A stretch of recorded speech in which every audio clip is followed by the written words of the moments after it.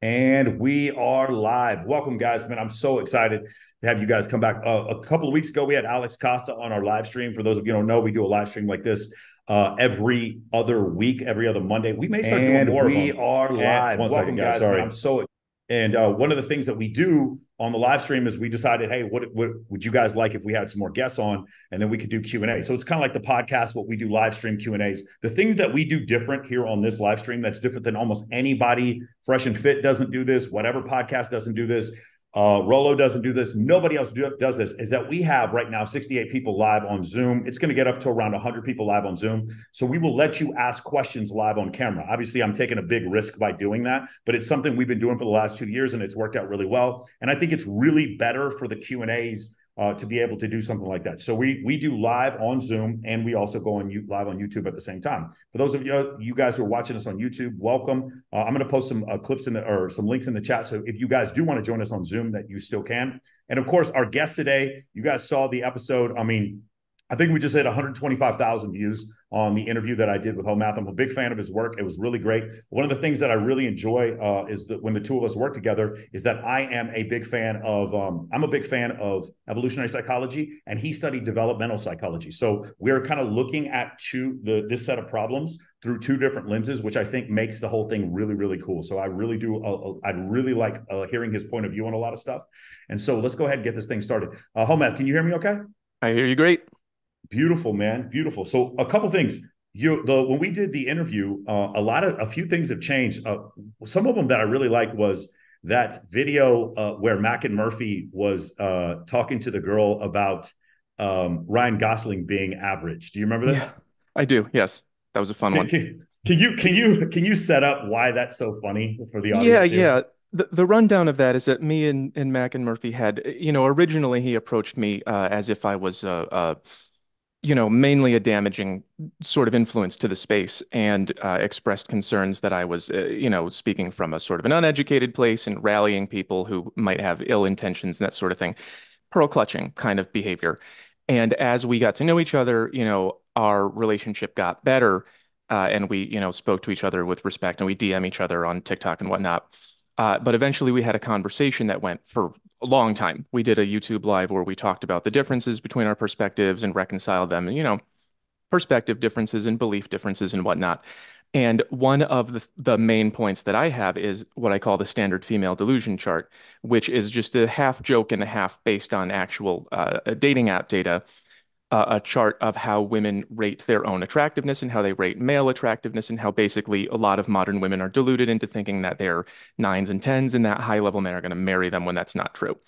And Mackin took exception to that, and he said, you can't say that women are deluded about who they're attracted to. We ironed all that out. And then he went ahead and posted, or somebody posted videos of an interview where he was having the exact same experience that I had, where this woman was saying that Ryan Gosling is average. And he's like, come on.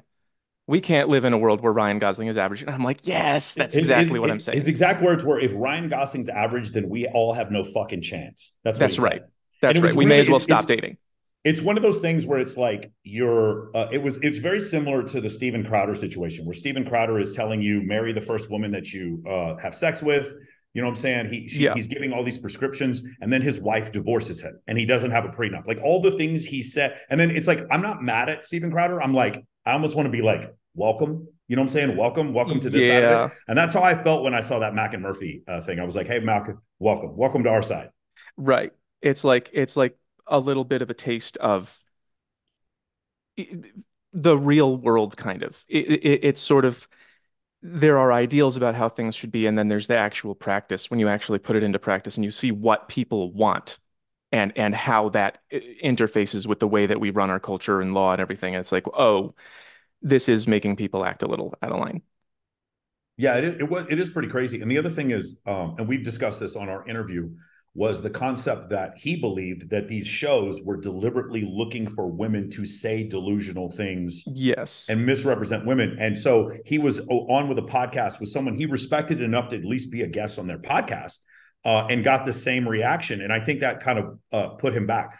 I can tell, and I don't know if he's watching this, but if Mac and Murphy's watching this, I specifically look for college graduates. I specifically look for master's degrees, mothers, and women with children on my show to represent, to balance out the girls who are heavy on Instagram and OnlyFans. And I will tell you, they have the same answers. And what I mean by that is, if the first girl says, "Hey, do you think you're a 10?" If the first girl says, "Yeah, I think I'm a 10," they all tend to think that they're a 10. It's not this delusional thing that's only in this small area in Brickell.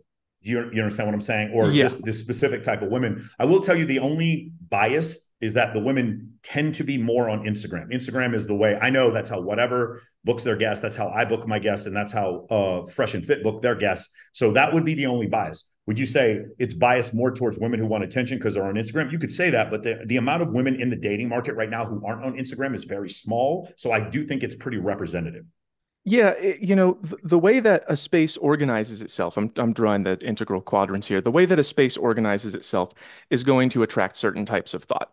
So Instagram is set up, something that I'm learning is that Instagram is kind of, people say that it's just like a dating site in drag. It's not really, it's a place where women post pictures of themselves and then men go into the comments.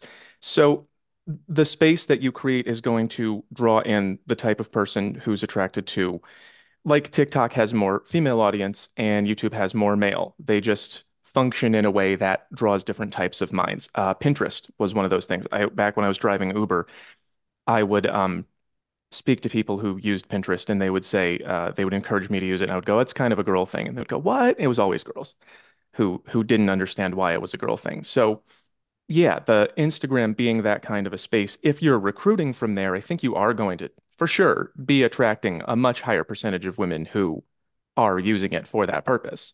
Like, there's no way to just pick an app and get a representative sample of the population. You're going to get the kind of people who use the app. Yeah, the other thing is like, so I think he took offense to the concept of us saying the word delusional, and that is pretty common, right? In this space, Yeah. red pill or not red pill, the concept of a woman saying, I want a man who's over 6 feet tall, then you Yep. telling her that's 14% of the population, and her response is, "I'm going to get one anyway." And I'm like, Right. well, it's not likely he's going to be faithful. And she's like, "No, it is because our chakras aligned and because I have good Yeah. energy." The, the, Yep. the problem is I don't know, and I'm not trying to be I'm not trying to use a pejorative. I don't mean delusional as a pejorative. I mean delusional Right. as it would you would use it in the DSM-5. They are Exactly. literally saying things that are not in alignment with reality. By the way, Yep. so just so we can inoculate ourselves, Homath, Hmm. so do men. Men watch pornography. Oh, yeah, of course. They get their dopamine levels set really high. I had a conversation with a guy today who was like, "I want to move to Colombia because I feel like it will be easier." And I explained to him, "You're going to move to Colombia and you're going to be surrounded by women who absolutely will have sex with you very easily because there's this massive disparity in wealth between you and them. Yep. And when you do that, you are going to delusionally start to believe that you're better with women because you're having sex with more of these women. Then you're going to Yep. come back to the States and realize you're not better with women." This is very similar also to men who hire prostitutes on a regular basis. When they Yep. hire prostitutes on a regular basis, they have a situation where they start thinking. I had this one guy, swear to God, I'll never forget this. One client comes to me and he goes, "Yeah, man, I paid this girl 2,500 to have sex with her once, but I had sex with her twice. I bargained. I got a bargain for it." He Mm. actually thought he had game because he Yeah. talked himself because he talked a prostitute into fucking him twice. Yeah, Like it's I think the stripper that's likes me. delusion. Yeah. Yeah. So that's the thing, guys. So I just want to be clear. We're very much aware of the fact that men are delusional too. It's just those clips don't go viral.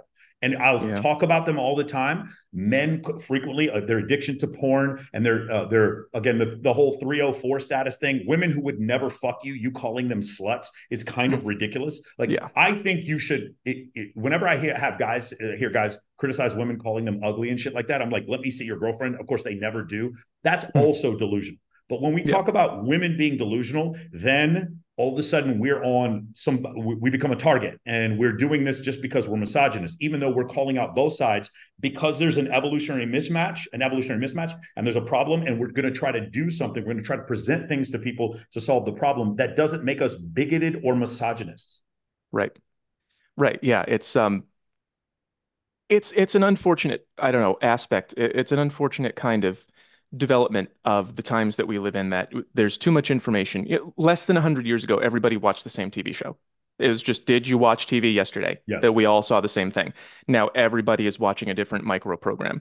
It is not going to be impossible to include everything in every piece of speech, and that is something that the zeitgeist hasn't caught up to yet. You can say something like, here's the standard female delusion chart, and they'll say, well, men are delusional too. And it's like, yeah, it's just not you're on the wrong show. That's all. It's like there needs to be a men are crazy show too. It's just I don't date them, so I don't have that much to go on. Yeah, So, for sure. For yeah. sure. Definitely. Definitely.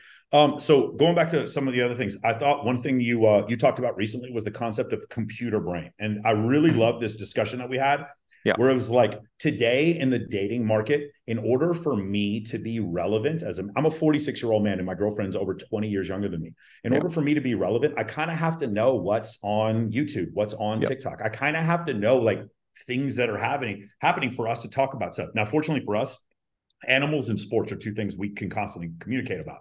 Mhm. But in order for me to do that, I have to get on the internet. But like you said before, and you showed that chart, when you're on the internet, it brings you down to a lower level of thinking. So in order Yeah. for me to be relevant, I got to be on social media. But when I'm on social media, it brings me down to a lower level of thinking. Yeah.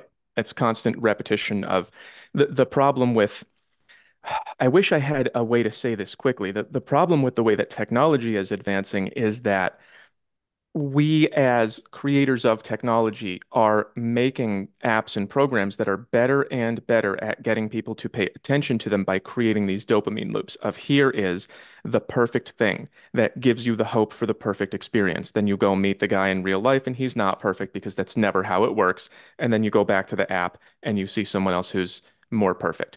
That um, interface between the technology and the human mind is causing people to live in these constant loops that are not designed for and that have never really happened. And it happens in so many different ways. It happens, there's like online gambling, there's the attention cycle for women, there's the pornography cycle for men. It's we're not prepared to handle this much access. And it's causing people to behave in ways that I think that it's the primary root of the increase of mental illness in our time. Interesting. Yeah, I think that's one of the primary reasons. We haven't discussed this. The other reason why I think mental illness in our time has not, it still exists. Those that are genetic, like say sociopathy, I Hmm. think it's because the selection pressure against them are gone. Hmm. What I mean by that is, so let's consider a woman who's Excuse extreme. Oh, it's fine. me. You're right. Oh, Sorry. sorry. Hmm. Let's consider a woman who's like extremely physically attractive. She still is going to have the ability to breed, even if she is a sociopath. In fact, often she may be even more charming because of that. So I think that's another reason, is that some of the survival characteristics that were necessary previously, a lot of times the man who's a sociopath who may have been weeded out from the tribe previously, now he's a computer genius or a politician or things that didn't exist in the ancestral period that exist now. That makes sense? Yeah, for sure. There's a wall of anonymity that technology creates that you can just hide behind. I've been meaning to upgrade this illustration, but um the pool of people that you have to draw from, that you have to speak to in real life used to be small, and you would not only know only a few people, but you would know everyone they knew as well. So your information about those people would be very rich. Online, you have a huge pool of people that you know nothing about. So yeah, those selective pressures that would cause people to fit into functioning social groups are pretty much gone when you find people through technology. So yeah, I think that's pretty spot on. And it may in fact be the case that yeah, genetic traits that would otherwise have been getting weeded out are not being. So yeah. You know what's interesting? I just thought about this is heuristics, right? So heuristics is something like if I know someone closely, I should be able to tell a lot of data about them and be able to make decisions based on a full breadth of knowledge. So if I lived in a small tribe and there was maybe 15 people that I interacted with every day, or maybe 10, I would get to know those people really well. Heuristics are kind of a thing that we use to try to make a quick educated guess on something when we have incomplete information. Well, social media is nothing but incomplete information. It's not 15 people, it's millions. And so I think it triggers heuristics, which I think in a lot of cases is the reason why we get into Palestine, Israel. It's the reason why we get into Ukraine, Russia. It's the reason why we get into some of these arguments is because people, like you said before, they drop into a lower state of thinking. Their heuristics are triggered rather than critical thinking. And so the only thing that you can do in those situations, since you have incomplete information, is to fight, is to say, I am good and they are bad. And so which then again, then of course feeds the algorithm, because then that's entertaining stuff to watch. And then we get into this endless cycle, which, like you said before, may actually cause other types of mental illness like depression, OCD, or things like narcissism. That also may be caused by it. Yeah, exactly. That the low level processing that it keeps you in, plus the experience of disagreeing so strongly with other people. In my opinion, when people are using social media, they're spending most of their time right around these levels, and they're not a lot of people take the time to really think about it and back off and be objective. People are seeing something, having an experience, visual and auditory, and then they are projecting how they think this other person they're interacting with or this other party they're interacting with would feel. And then if it gets to the point where they get into the comments, it's almost always just like a gut reaction. And there's so much tribalism because it's like you're saying a thing I'm not used to, and then I'm replying back with something you're not used to. And in evolutionary history, that would almost never happen. If you were so far outside of the tribe, you would just not be welcome. Those pressures would, Yeah, people yeah, would be pressured to, yeah.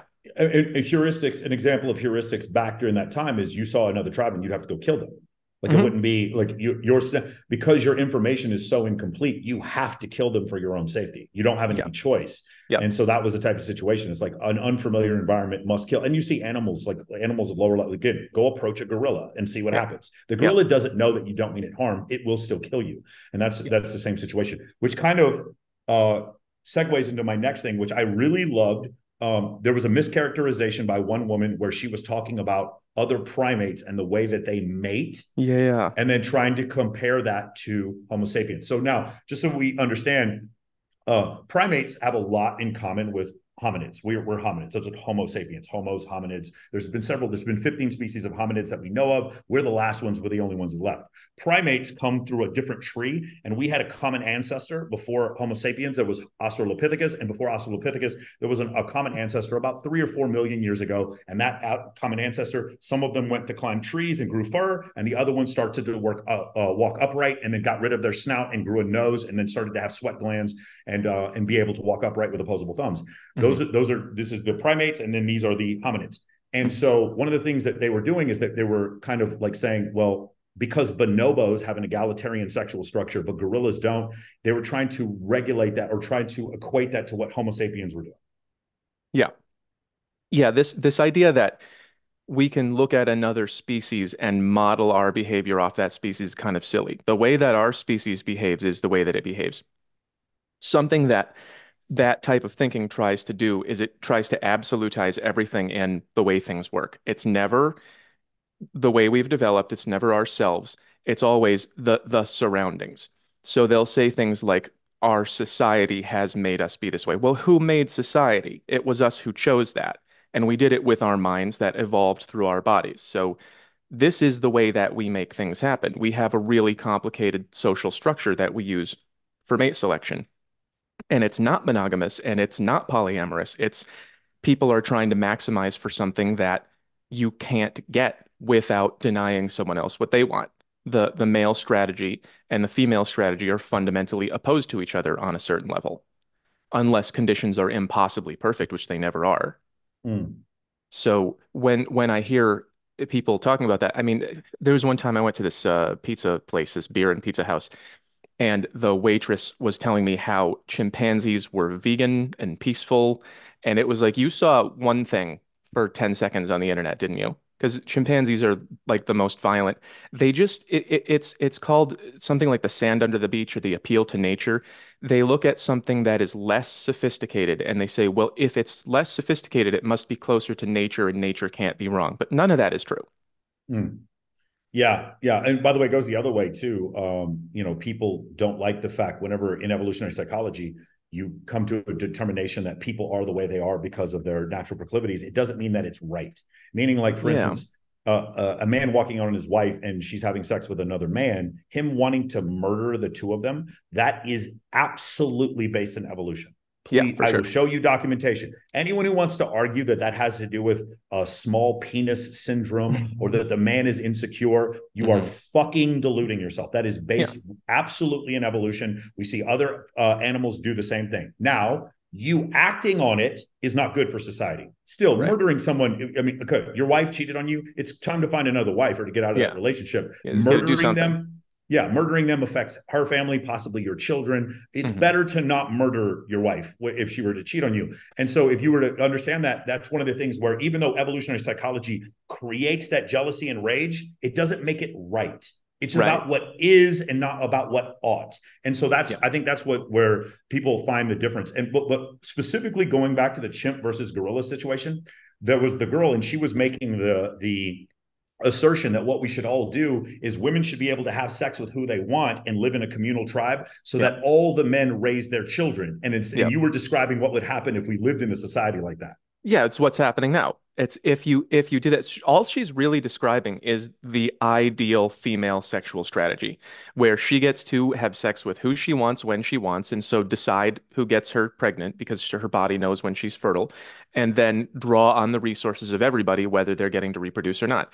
And the way that she said it was everyone sleeps with everybody, but the way that it actually works is that the women become way more choosy, not less. This is when you open things up, the women go from selecting someone on their level after getting to know them to, is there no punishment anymore for sleeping with who I want? Well, then we're all gonna go to the top. And now Yeah. these guys are paying, and these guys are getting everything, and then they drop out and quit, and they have, loneliness epidemics and everything. And it's like, well, you are getting what you want. You said you wanted to change society in this way. You kind of did to some degree, and it's horrible. It's no one's happy. Women are on SSRIs. They're complaining, where have all the good men gone is a meme. It's one of the most common things they say. There's that whole statistic about 30% of men are either virgins or not capable of finding anyone within the last year. It's um it's a pretty big departure from it seems to me like people are less happy and getting what they want less because of it. It's Yeah. yeah. So if you keep that chart up, that's a great chart. If you show Mhm. that, what will happen is, so if you guys look over here on the right, one of the things that she was talking about, and obviously I don't want to, if I show the clip, we're going to get flagged on YouTube, even though I know Yeah. home math, it wouldn't do that. Yeah. It's just something that happens. Automatic, yeah. If you guys go back and watch the clip, it's one of his most recent clips one of the most recent shorts. When he goes back to the girl is basically stating, hey, wouldn't it be better if we could all just sleep with whoever we wanted, like bonobos do? And bonobos do. By the way, bonobos are so non-selective as primates that the men have sex with other men and they're not even gay. The Yeah. males have sex with other males and they're not gay. They're just having sex with whatever's in front of them. Yeah, they do You it should as look a it as up. a social function. Correct. It's just a social function. The act of sex is just like shaking hands for them. So Yeah. in this situation, so what will happen is the women, what they want is we can have sex with whoever we want, right? But the guys that they would normally put in the friend zone or not see as attractive, those men would still be involved in parental care. You guys remember It Takes a Village. Hmm. So all the men would be involved in the parental care of the children, but the women would be able to have sex with who they want. And like we've said before, all the women are going to choose 10 and 9 and 8, probably just 10 and 9. And Hmm. then what'll happen is, and this is where the part that she misses, and you illustrated perfectly, is what happens is 5, 4, 3, 2, and 1. I'm talking about those blue men over there on the right side. They are now receiving nothing. So they have a ton of responsibility, but they get no reward or authority for their behavior. Does that make sense? So now they're in charge of procuring and providing for the tribe, but they receive nothing for it. And then that's one of the things where society starts to break down. Yeah. Yeah, you have to incentivize them. There's another video I did a while back with this guy named Yuval something, where he was arguing Yuval with Noah something. Harari, yeah, the author of *Sapiens*. Yeah, I guess so. I don't remember exactly, but it was he was saying something about how men who are um not getting attention from women, what is their incentive to work? Well, what about paying your rent? That isn't living a life where you know you're doing nothing but going to work and paying rent isn't going to give you any kind of satisfaction. They ignore that. They sort of ignore the needs of these people. They consider themselves the more, empathic, the more moral side of the argument. But then there's this whole enormous chunk of people who are feeling denied any kind of hope or future. And the response is, so eat Cheetos and play video games. Who cares? Be happy with that. And that's not going to work. You're creating enormous numbers of people who are so dissatisfied with the way that society is treating them that There was some quote from somewhere. I wish I remembered where it was. It was something like a child who doesn't feel the warmth of the village will burn it down to feel its warmth or something. Yes. Yeah, if they're not being included in some way that they feel is satisfactory, they're not going to just smile and go, "Oh, sure, I'll do work all the time for nothing." They're not going to do that. Yeah, and you had a clip where a woman was talking about 100 years ago how women were, ostracized and oppressed, Hmm. and so now because men are lonely, then maybe the thing to do is to Throw them in the lock them yeah, up in insane asylums. And I'm just trying to get people to understand this, okay? If you're going to let a group of society, if you continue to say that they're a privileged class and that nothing bad can happen to them, eventually when something bad happens to them, you can't act like they don't have muscles, can't vote, don't have jobs, don't have money, don't have an ability to say anything. And then you can't be surprised when they finally say something. yeah, You understand what I'm saying? Like, again, we'll go back to the Civil Rights Act. You can't consistently oppress African Americans for years and then be confused when they want some level of equality. You cannot consistently, because I've said this before, patriarchy does not help men and hurt women. Patriarchy helps a small group of men at the top, and it yeah, really oppresses women. The true victims of a patriarchy are low status men, men who have no sexual abundance, men who don't have a wife, or can never find a wife, men who cannot have no upward financial mobility. That is the actual true victims of patriarchy. It is not yeah. women. You know what I'm saying? And like, one of the things I really loved is right after we did our interview, you talked about how women have it easy, or women have it easier, but they don't have it easy. It's actually men at the top who have it the easiest. Yeah, this is the best place to be in terms of Yeah. comfort and getting what you want. And then pretty much all women have it easier than the lower men. It's like people treat them like they don't deserve anything. If you're a woman of any quality and you don't have enough, someone will feel bad for you. There's a place for you to go. There's women's shelters everywhere. There's no men's shelters. And they're all out sleeping on the street. Homelessness is overwhelmingly male. There's in the human mind, there is just a lack of empathy built in for men. And nature is cruel, and that's the way that nature is cruel. That they're like nature needs to design species to have functions that exclude and get rid of the weak. You can't give to everybody an equal amount of support because then the weak would grow as well as the strong and the whole species would be ruined. You have to like some people should have more kids and some people should have less or else the whole species gets weaker. But there's a level of balance that you need to keep functioning for society to work because you have to extract value from these men. And if you're not giving them a sufficient level of value back, they won't agree to it. And Yeah. that's the way it's going to be until we have robots making the electricity run and the water come to your house. If men have to do that and they're not getting anything for it, then they're not going to do it.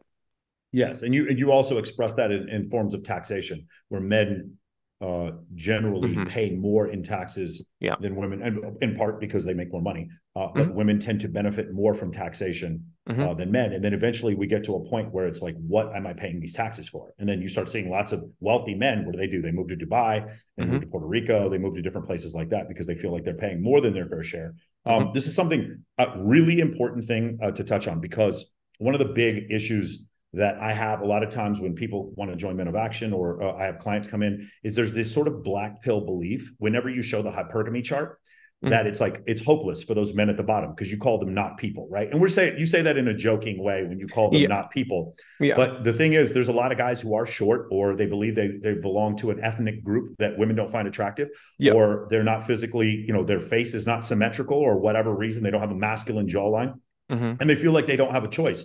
And one of the things that I think that we have to make a distinction, and this is where the answer actually is, it is short-term dating versus long-term dating. And more Yeah. importantly, it is a unfamiliar environment versus a familiar environment. So in an Yeah. unfamiliar environment, if you want to show the hypergamy chart, or if you want to show something to the effect of where 80, or the chart where it shows how men and women view each other, Yeah. that's what's the unfamiliar environment. The unfamiliar environment is cold approach at the club, right? You Dating do have apps. an Yep. advantage if you're good looking. Hmm. Dating apps is going to be another one. Another one is going to be just like sliding into a girl's DM Hmm. on social media. These are unfamiliar environments, or just meeting someone at a party, even having someone introduce you. That starts off as an unfamiliar environment. And Yeah. then what you want to do is you move over to a familiar environment. Do you have that? Do you have, or is that one on your computer? The one with Yeah, the it's not a printout. Okay. So the difference between familiar environment and unfamiliar environment is the main. It's funny because Tristan just walked in and he was the one who brought this up. It's a Hmm. massive objection that people have. It's not that if you aren't in the type of the top of hypergamy chart that you should give up. What you should do is not try to combat those men in an Yeah. unfamiliar environment. You should do things to try to get them into a familiar environment Yep. before Chad Thundercock has his way with her in the unfamiliar environment. Right. Yeah, that's the loss of social unity, the loss of, sharing the same views and coming together and being in the same place at the same time. It keeps people disconnected. It keeps people in this space where everybody is making choices based on shallow initial physical attraction.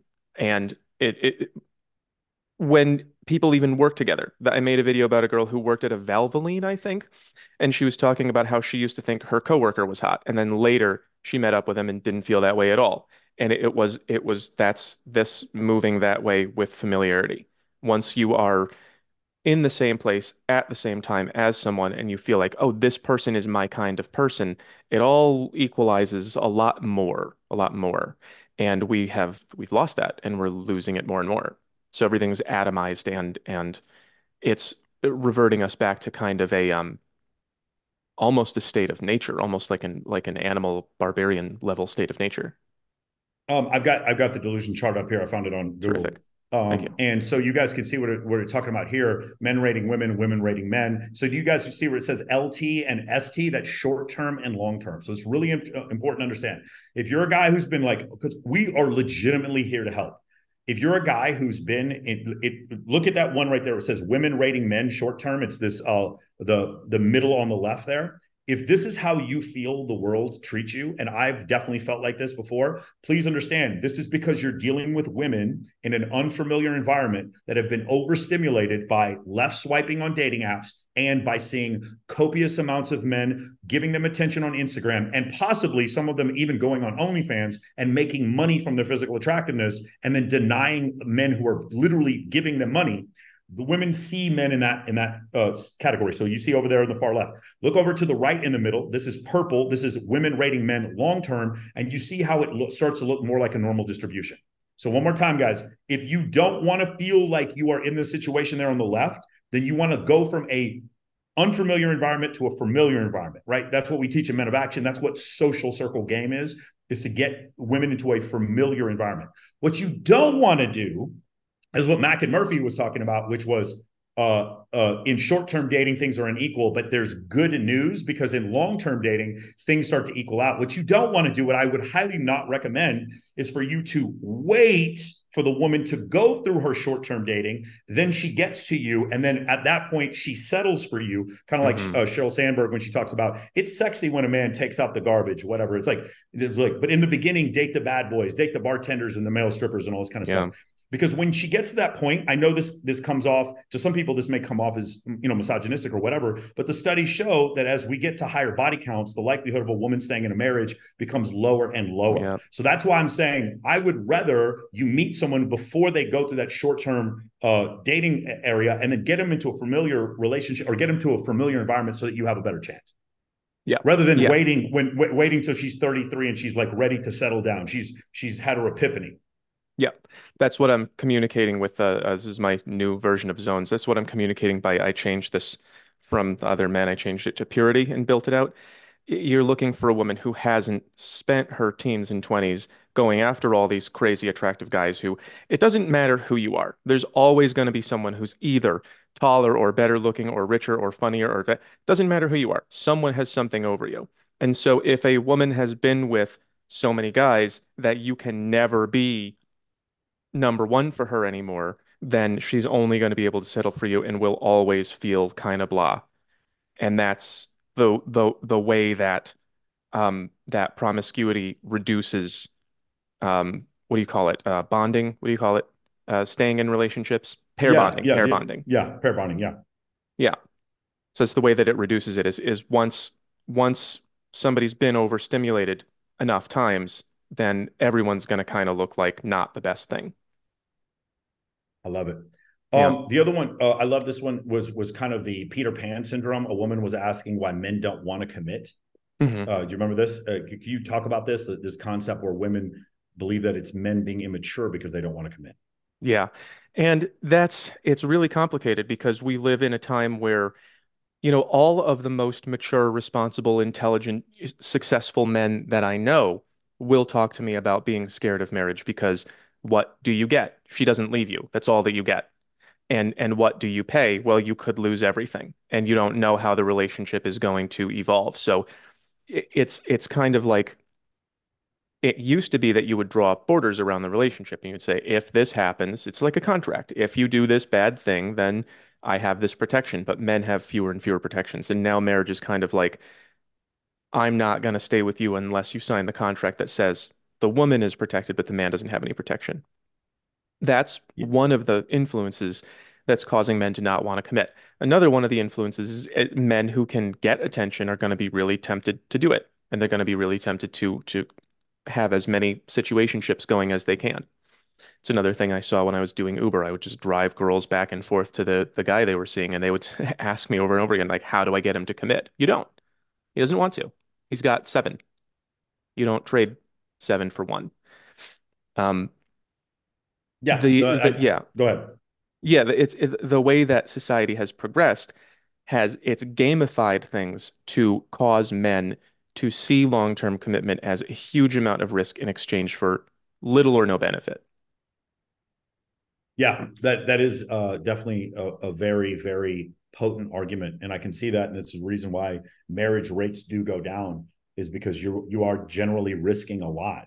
And one of the other things, I've talked to James Sexton about this.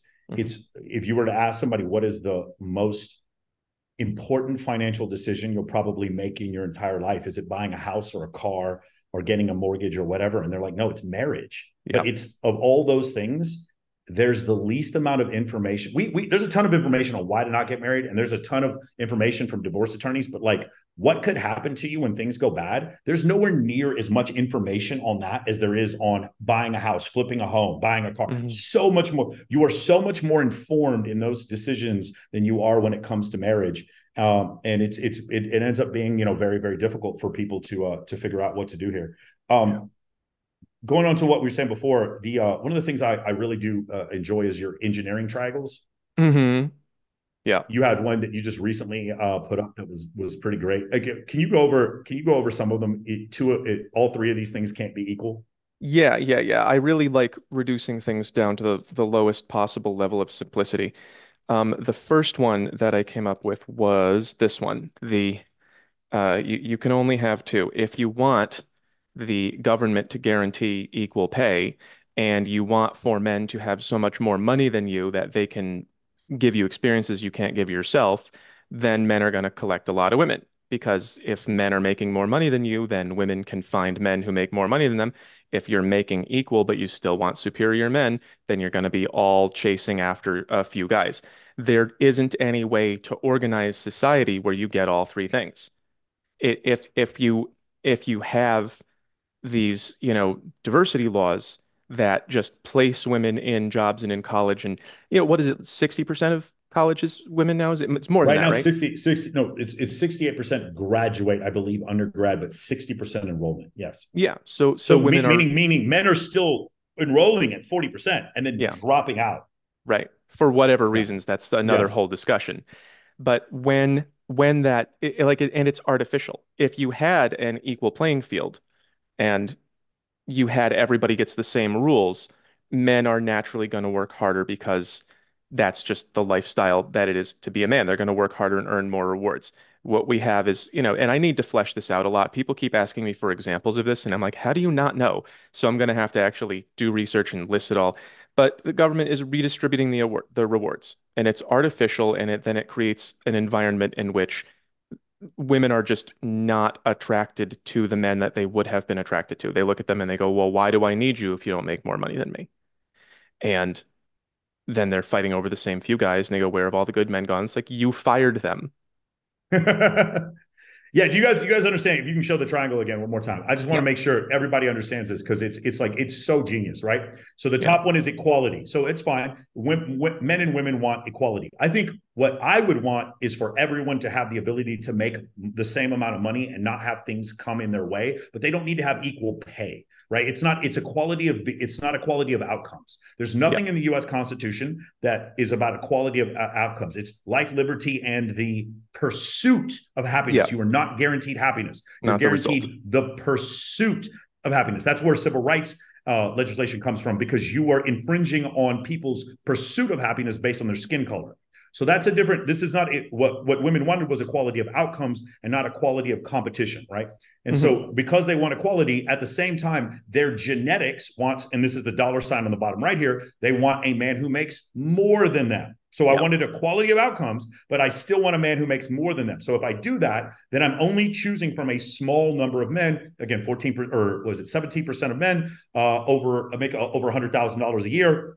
But I need a man to make more than me. And there's actually studies that show this. It's about Yeah. 1.68 to 1. So if I make 100, if I'm a female, I make $100,000 a year. I want a man who makes about $168,000 a year. That's about on average what they want. So the first part is cultural. The second part on the bottom right there, that is genetic. Women want men who are bigger, taller, stronger than them and make more Yeah. money. And then the part on the bottom left that's very frustrating is also genetic, is that those men at the top now are going to have 5, 10, 20 women. They're going to have women pursuing them, because even in this egalitarian society, they still make more money than most people. And so they're going to have a lot of women. So that's the problem, is that you can't have all three. You can't have men not having a lot of women and equality, and you still want men to make more money than you. And that's what you're showing in this engineering triangle. And I think it's genius. Don't you have a new Yeah. one? You have another one that you just came Yeah, out with? I did a few. They're not in the most highly organized order. Where was number two?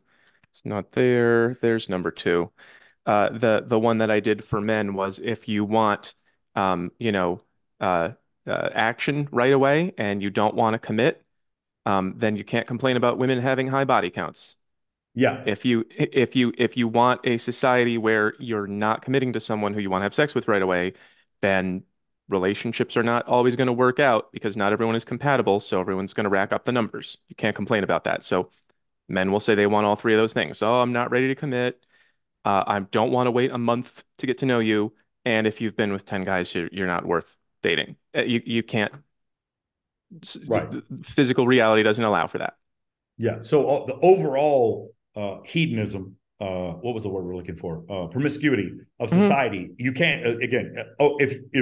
If a small group of men are having sex with a lot of women, you can have some women with low body counts. But if all men had the ability to have sex with all the women they could, then when they wanted to settle down, there would be no women left with low body counts. Yeah. The logic doesn't work out. So yeah, I totally understand with that.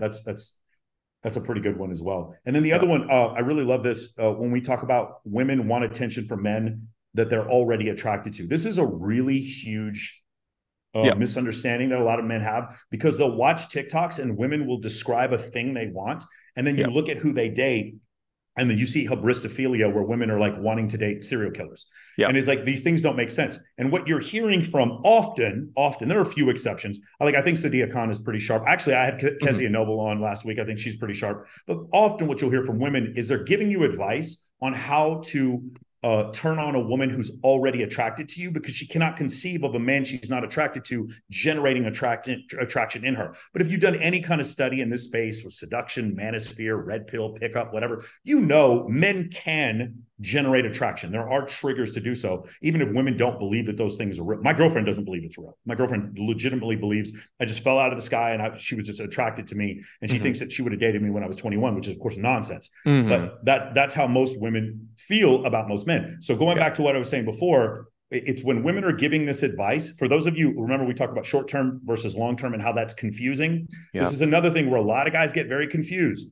And this is the concept where you listen to a woman's advice. It's not that what she's telling you is deliberately nefarious or negligent. What she's telling you is based on her perception, which is she is telling you what a man, so when a girl goes, express yourself and get out of the friend zone, which is, of course, fucking terrible advice. Or she's like, take her flowers to work. Yes, if Tom Brady or fucking Leonardo DiCaprio take a woman flowers to work, that can actually work well for them because their status is so outrageously high. For a man you're already attracted to, it works. Yeah. But if it's for a man you're not already attracted to, it gets confusing. Yeah, if she's not attracted to if she doesn't already like you or wouldn't like you right away and you put in that level of effort, the best that you're gonna get to is the friend zone. That's she's gonna say, "Oh, he's so nice and I like having him around." Usually when guys try to make that kind of effort and they're not physically attractive or emotionally attractive to women, they end up in the creep zone over here where it's like, "Ugh, please don't buy me flowers. Please don't give me that attention. It makes me feel bad." Women will tell you that these are the things that make them like you because they're not paying attention to these things. They're thinking of the guys that I feel good about physically and in their competence and confidence. I want them to do this. They're not thinking about guys who might be short or frumpy or not that good at making money or whatever. They're just not considering them. That women will not tell you how to get out of that pit and be attractive anyway so that they will value these things. That's the worst part of dating for men is that when they look for advice, all they get is be nice, do these nice things. And then it doesn't turn women on. It can make them appreciate you like a brother, but it doesn't make them want you. There's a whole other set of things to do for that. So this is the new one, because we were talking about good guy traits and bad Mhm. guy traits. Is Yeah. it so? Is this like the new This is the new one chart that you from have? yeah, from last week. Yeah. Okay, so guys, for those of you who don't know, man, you might want to take a screenshot of this. This is so fucking important.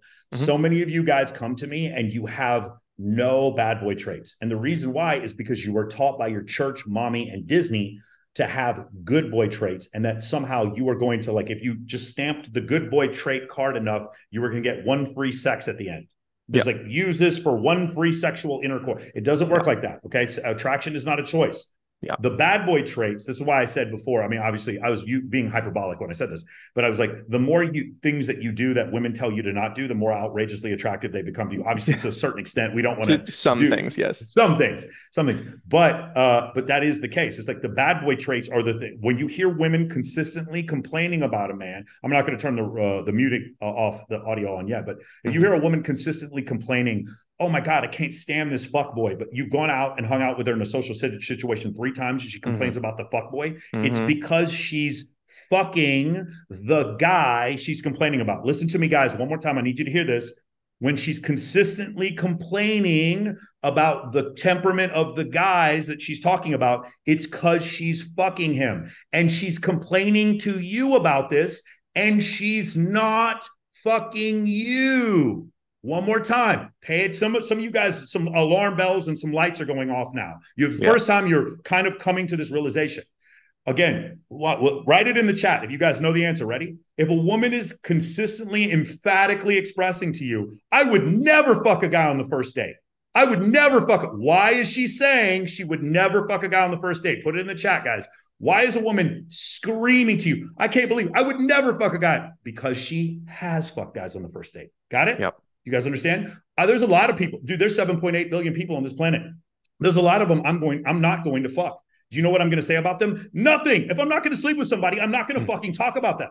That's the way it works. But why do women talk about it? It's because their emotions are not in alignment with their actions. And that's the reason why you get some of these comments. And so again, going back to this type of situation, some of you guys are going to get heavy in the gym. You're going to start running a scalable business, and you're going to notice that the less you make women a priority, the more they're just going to want to come into your life. But Mm. if you ask women the question, they're going to tell you that that's bad advice. They're going to tell you things like flowers and expressing your feelings and all this kind of stuff. And it just doesn't make any sense. And then they're going to complain about men with multiple women. Then one day, if you're lucky, you're going to become one of those men with multiple women. And then I'm not for your whole life, but I think you should have a period of your life where you do have some level of abundance. And when you do that, you're going to notice, wait a second, these women who were complaining about what I was doing literally complained right before they had sex with me. Hmm. Yep. Hmm. And then that's when you get into the understanding of, that's when the realization will happen for you, and you understand the difference between bad boy traits and good boy traits. Yep. Yep. I just wanted to mention really quick if anybody wants digital or printed copies, go to my link tree and you can pick up copies of this and study it on your own time. Yeah, beautiful. Yeah, I've definitely said. Oh, by the way, Rolo Tomasi's here. I've gotten him to start watching your stuff. We're going to get him on for a Q&A here in a second. Nice.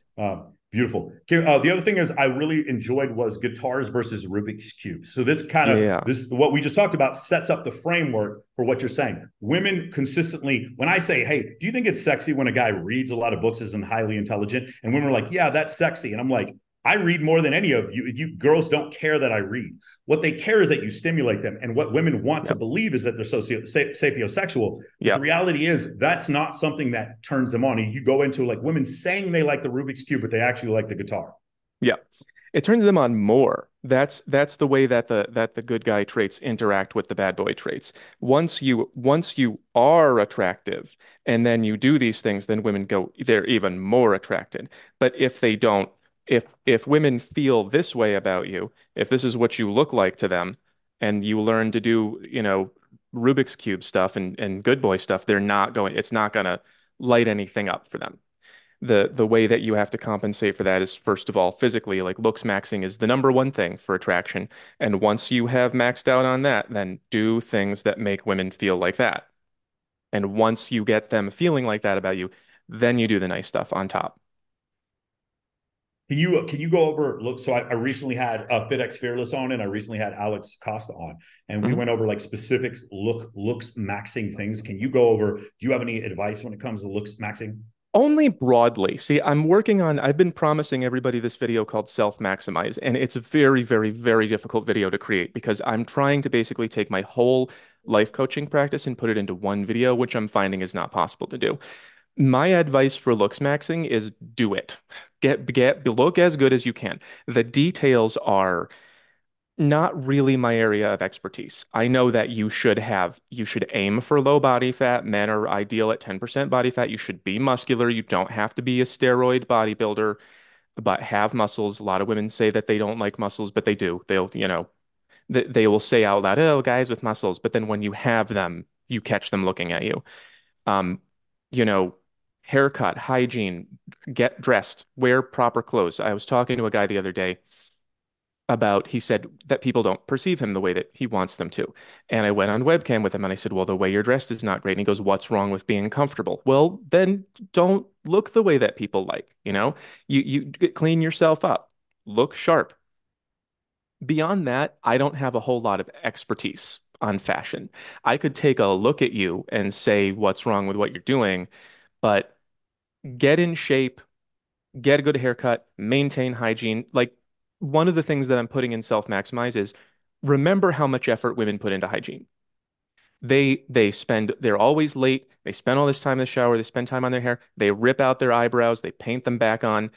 Try to be like that. Don't leave the house until you're perfect. A lot of guys will overlook that and they go out kind of dumpy and only half the effort put in, and then they wonder why people don't like them. Well, it's because you're not on the peak of what Yeah. you can be. Yeah.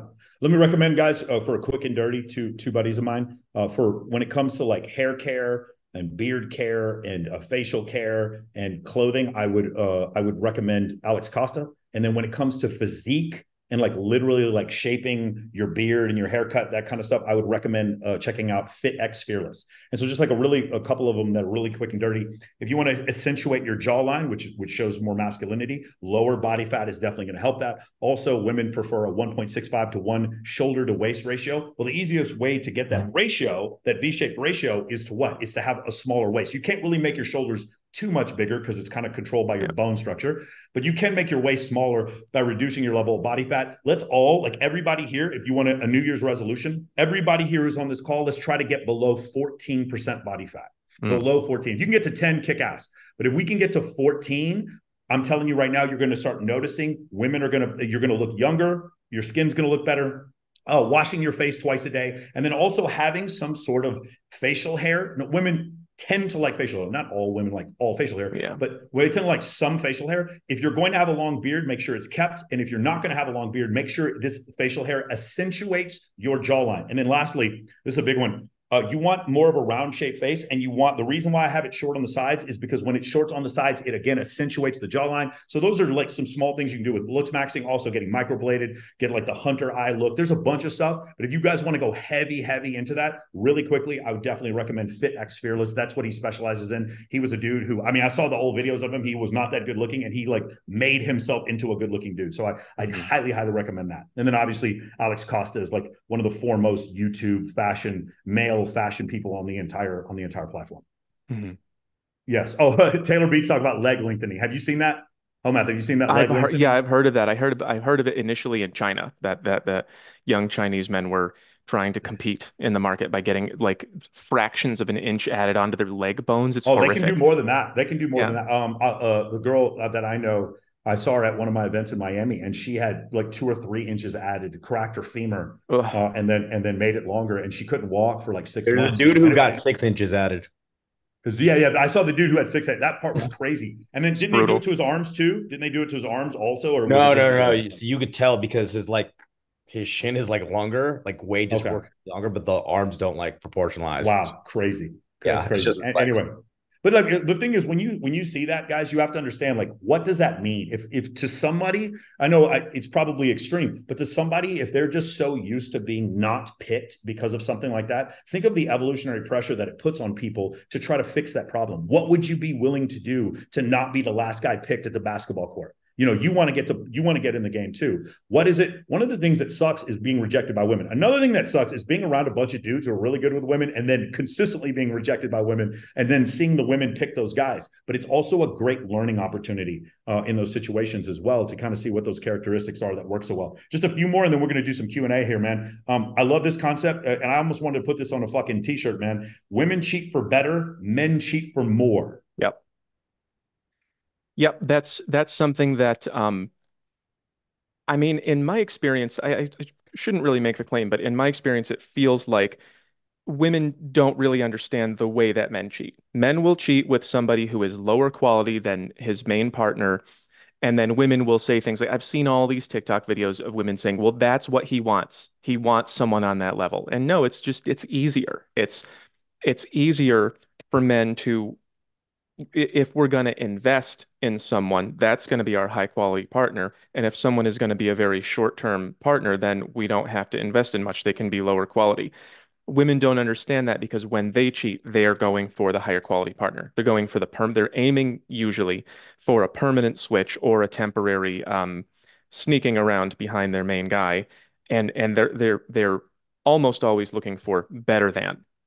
And men don't necessarily do that. They can just collect large numbers of not as good because if you have the value to spare for them and they're willing to do that, it's like why these guys who are 6'3" and make millions of dollars have 7 women in the phone at all times, and they all think they're going to be number one at some point. Yeah, definitely. And I think it's really interesting. And then the numbers bear out what you're saying.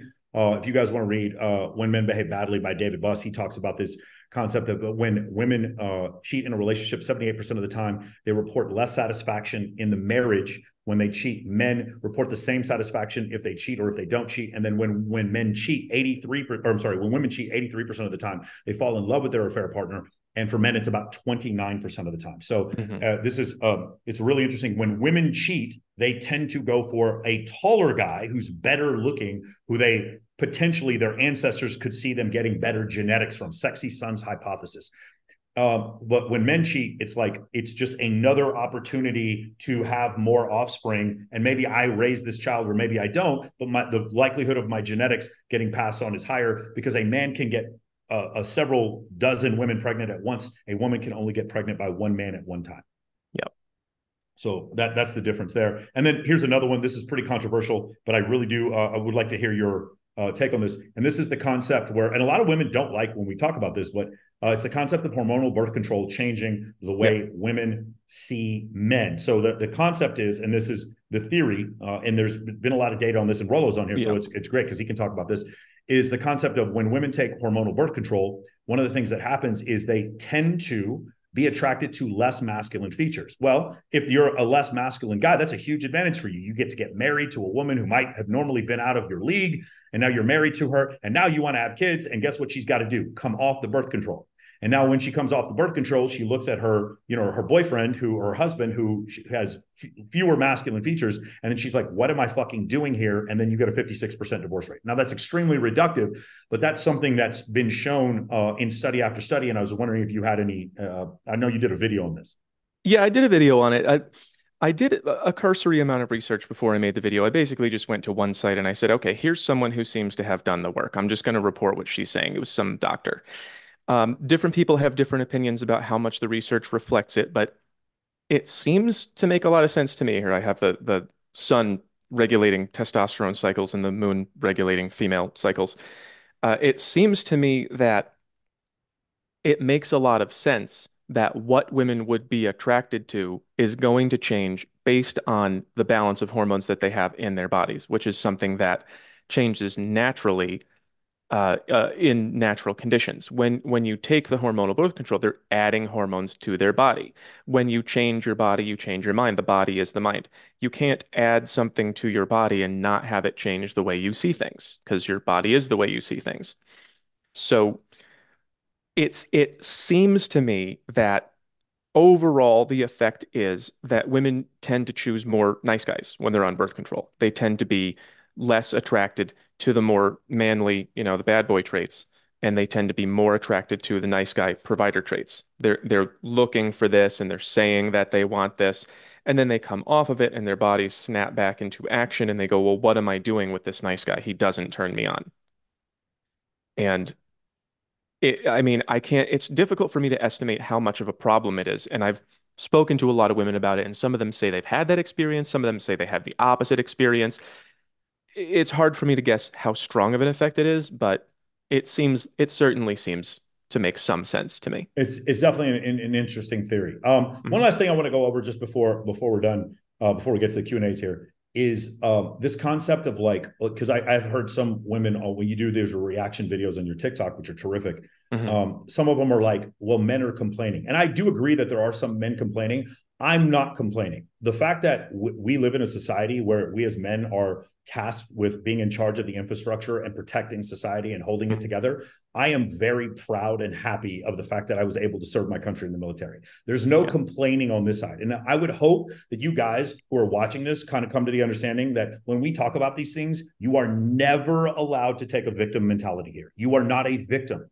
You're just being basically, when you start playing chess against someone who's good at chess, you don't look at the guy and be like, I'm a victim. No, you just look at the Mhm. pieces and you understand the board and you learn the rules. What we're trying to do is help you learn the rules. That's all. We're not, and if you want hope, we're here to give you examples of people succeeding in today's current environment. That's what I have tons of testimonials. And that's one of the things I do is I want to give you examples so that you feel more encouraged to move forward. I want to help you. And I've said this before, men and women, and Rollo is the first person I ever heard say this, men and women are better together than they are apart. They're better working together. And in this type of situation, the best thing for men is to be their most attractive self. And the best thing for women is for men to be their most attractive self. So no one on here is a victim ever. As men, we're grateful for the fact that we get to go lift that weight and build that building. And we're grateful that we get to serve in our military. And we're grateful that we get to be firefighters and police officers. And we're grateful that we get to protect our society. Where at no point should we ever, or any of you here, ever feel like we are a victim or that we're taking any kind of a victimhood stance ever. Does everybody understand? I just think it's really important that we do that, because if we don't,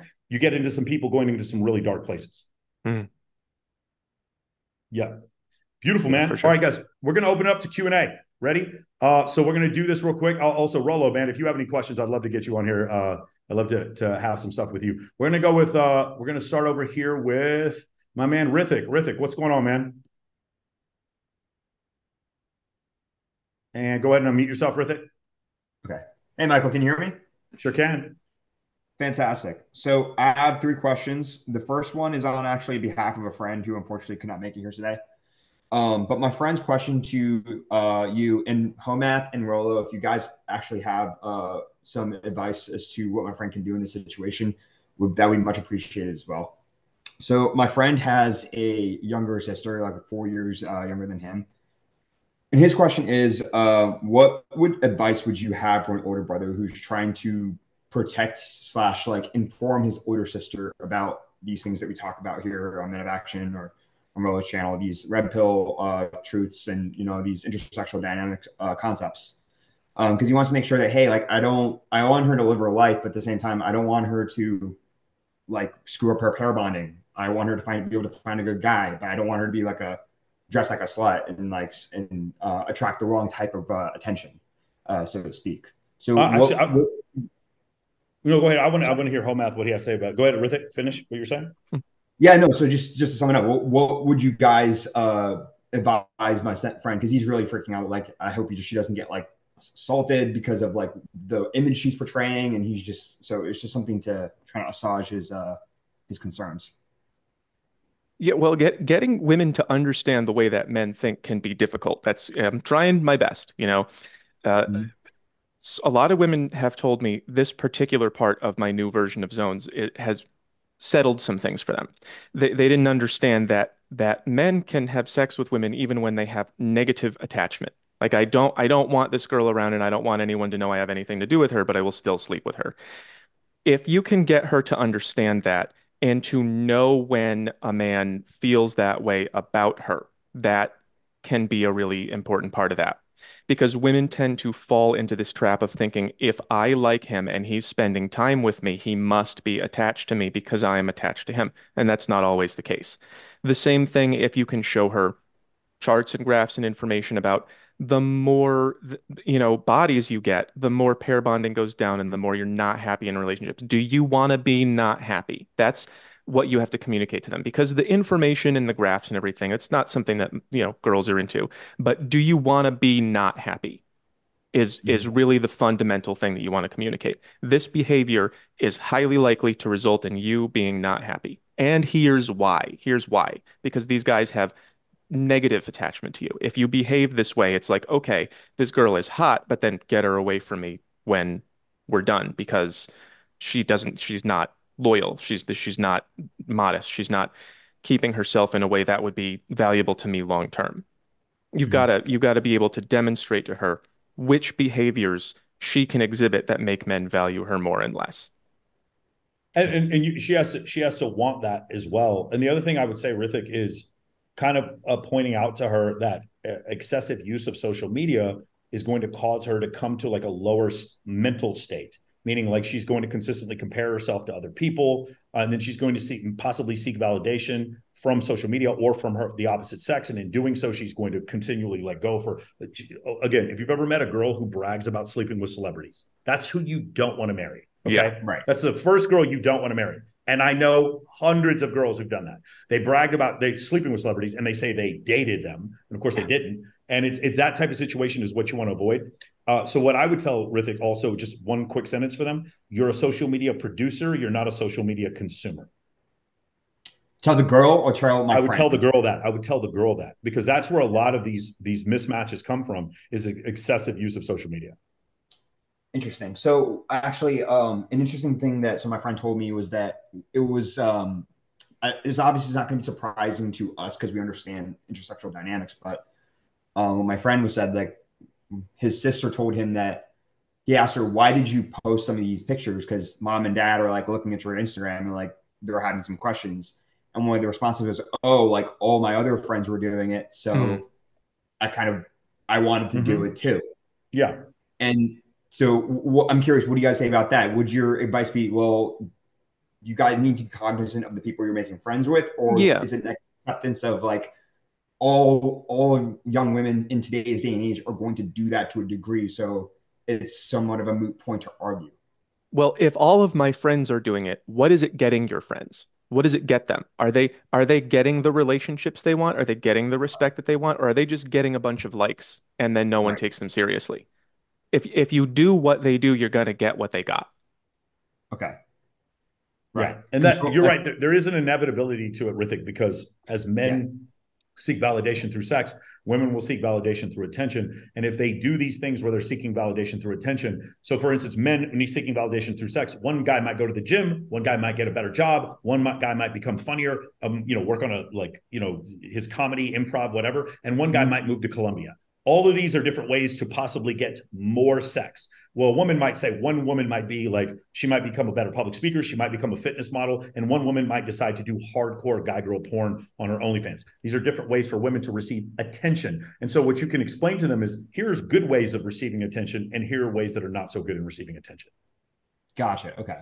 Yeah. And by the way, Rithik, that is becoming harder and harder as OnlyFans stars are now running for public office. Now it's like, there is no lesson anymore. There is no consequence for doing shit anymore. And so now we got to the point where it's like, OJ Simpson stabs his ex-wife and this dude 56 times. And now everyone wants to do TikTok videos and star in a fucking fantasy football podcast with him. Like, it's like no one pays for shit anymore. So it's like, it's the conversation you're having, we're trying to help you have it. And I, at the same time, and letting you know, it's going to get progressively harder every year.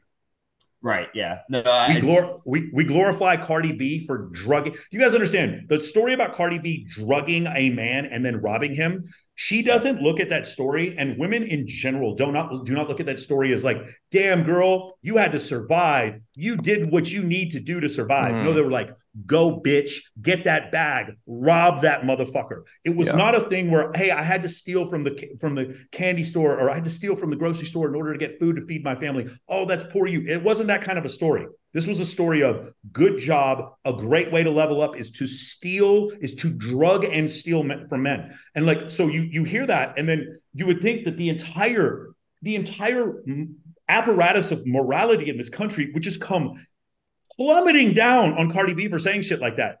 But the complete opposite is true. And 13-year-olds are screaming about their wet ass pee. Do you understand what I'm saying? Like the complete opposite has happened. And so that's where things get difficult. So I'm going to tell you good advice, but at the same time, I'm going to tell you things are going to get harder. Gotcha. Well, I mean, ideally, it's you change the individuals that you can, and then from there you change the society, or at the very least, I mean, it's kind of like the quote Rich Cooper. I'm paraphrasing him, but it's, you kind of like draw a bubble around yourself and the ones you love, and then if that's like the best you can do, then like, hey, then that's great. Yeah, that's one of the things I try to be pretty open about, is that, I don't have answers for everything, and one of my solutions has been to just move to the woods. I can't make other people be the way I want them to be, so I'm talking to the trees now. Colorado's a good time of year, right? Yeah. See, but I was gonna do the same thing. I was like, man, it must be nice in Seattle right now. I was gonna do the same thing. It's like, hey, what's Vancouver like? What's Vancouver like? Yeah. Okay. My next question, Michael, this is more so targeted towards you.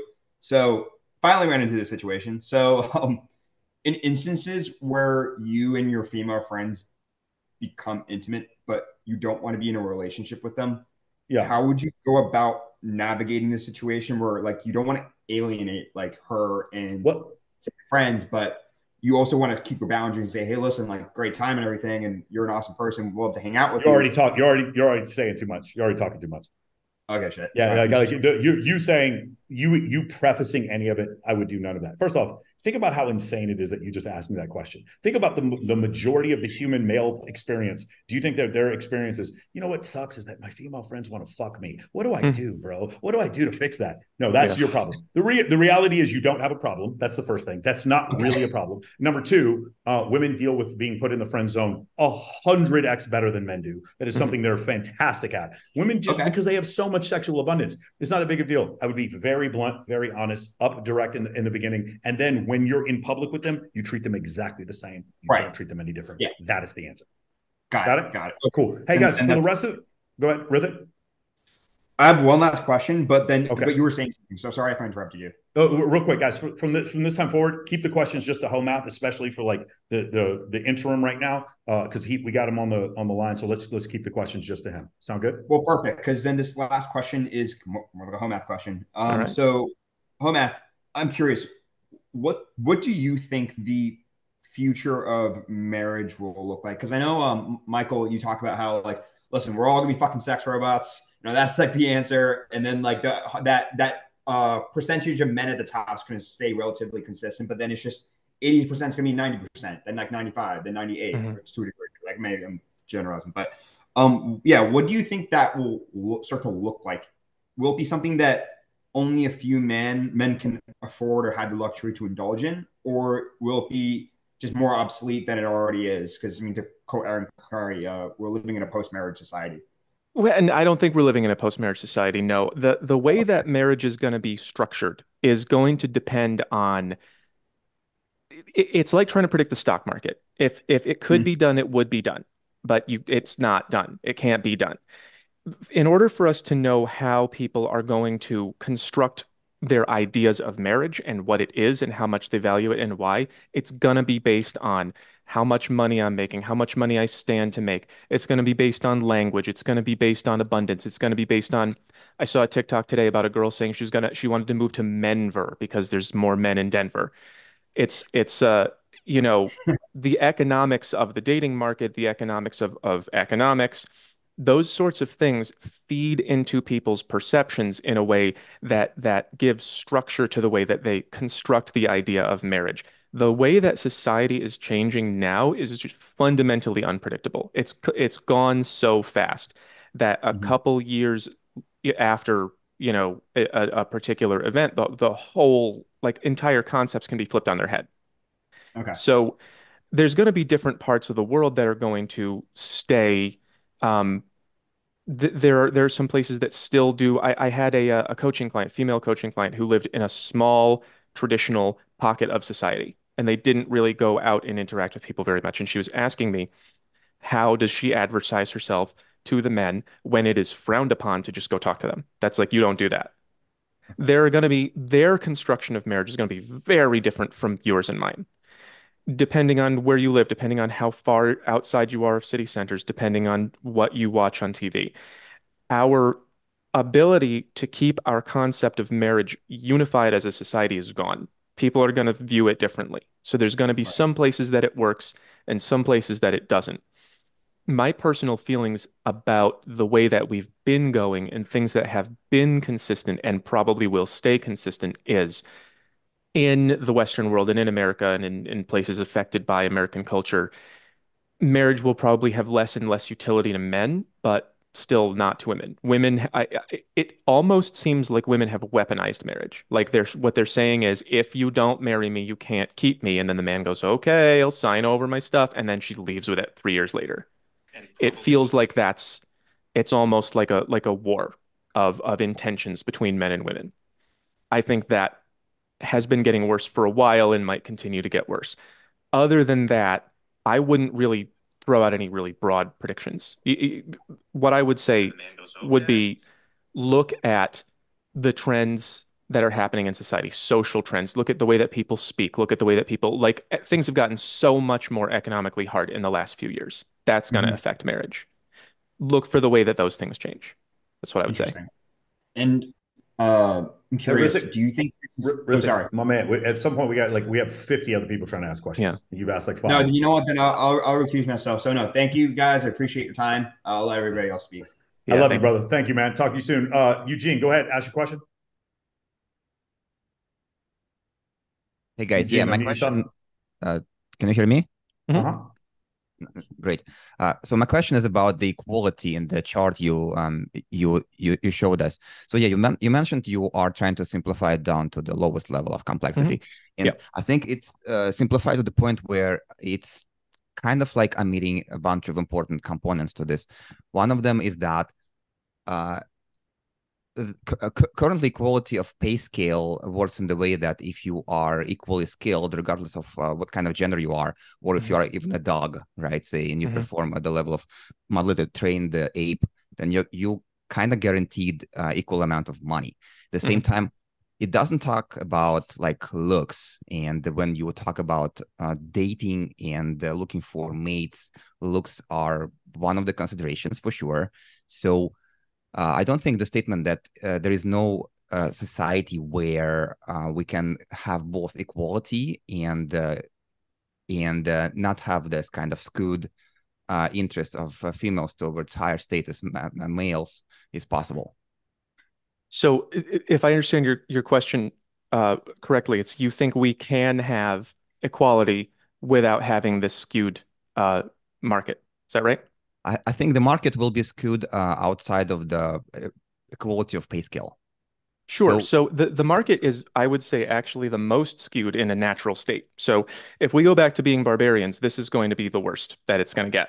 because it's just going to be who are the men who are surviving, who are the men who have power, who are the men who are leaders, who are the men who are tallest. The women are just going to cluster around them. Making civilization work is the process of kind of forcing this into this. That's why we have skyscrapers, because these guys are building them because they're getting something for it. The more that they're alienated and the more that it gets like this, the more these guys will check out and the more that, cities are now not safe anymore. So, I mean, I kind of want to ask you to rephrase your question. You're saying that you want to maintain these like equality laws and you don't think that it will. I'm not sure if I understood. Yeah, I guess my confusion comes from understanding that your chart is about pay scale specifically, not some other benefits that come from society being the way it is. So like we do have society where the law demands equality of pay scale. At the same time, the girls who are making same money as their equally skilled male counterpart still want to date CEOs, and there are not so many CEOs out there. They're still looking for higher status. So Right. this is we kind of are there, and the things keep progressing.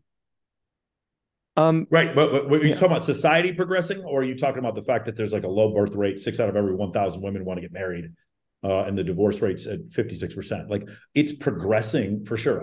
Yes. No one here is saying society won't exist in 100 years. I'm just saying we're just saying it'll be very different.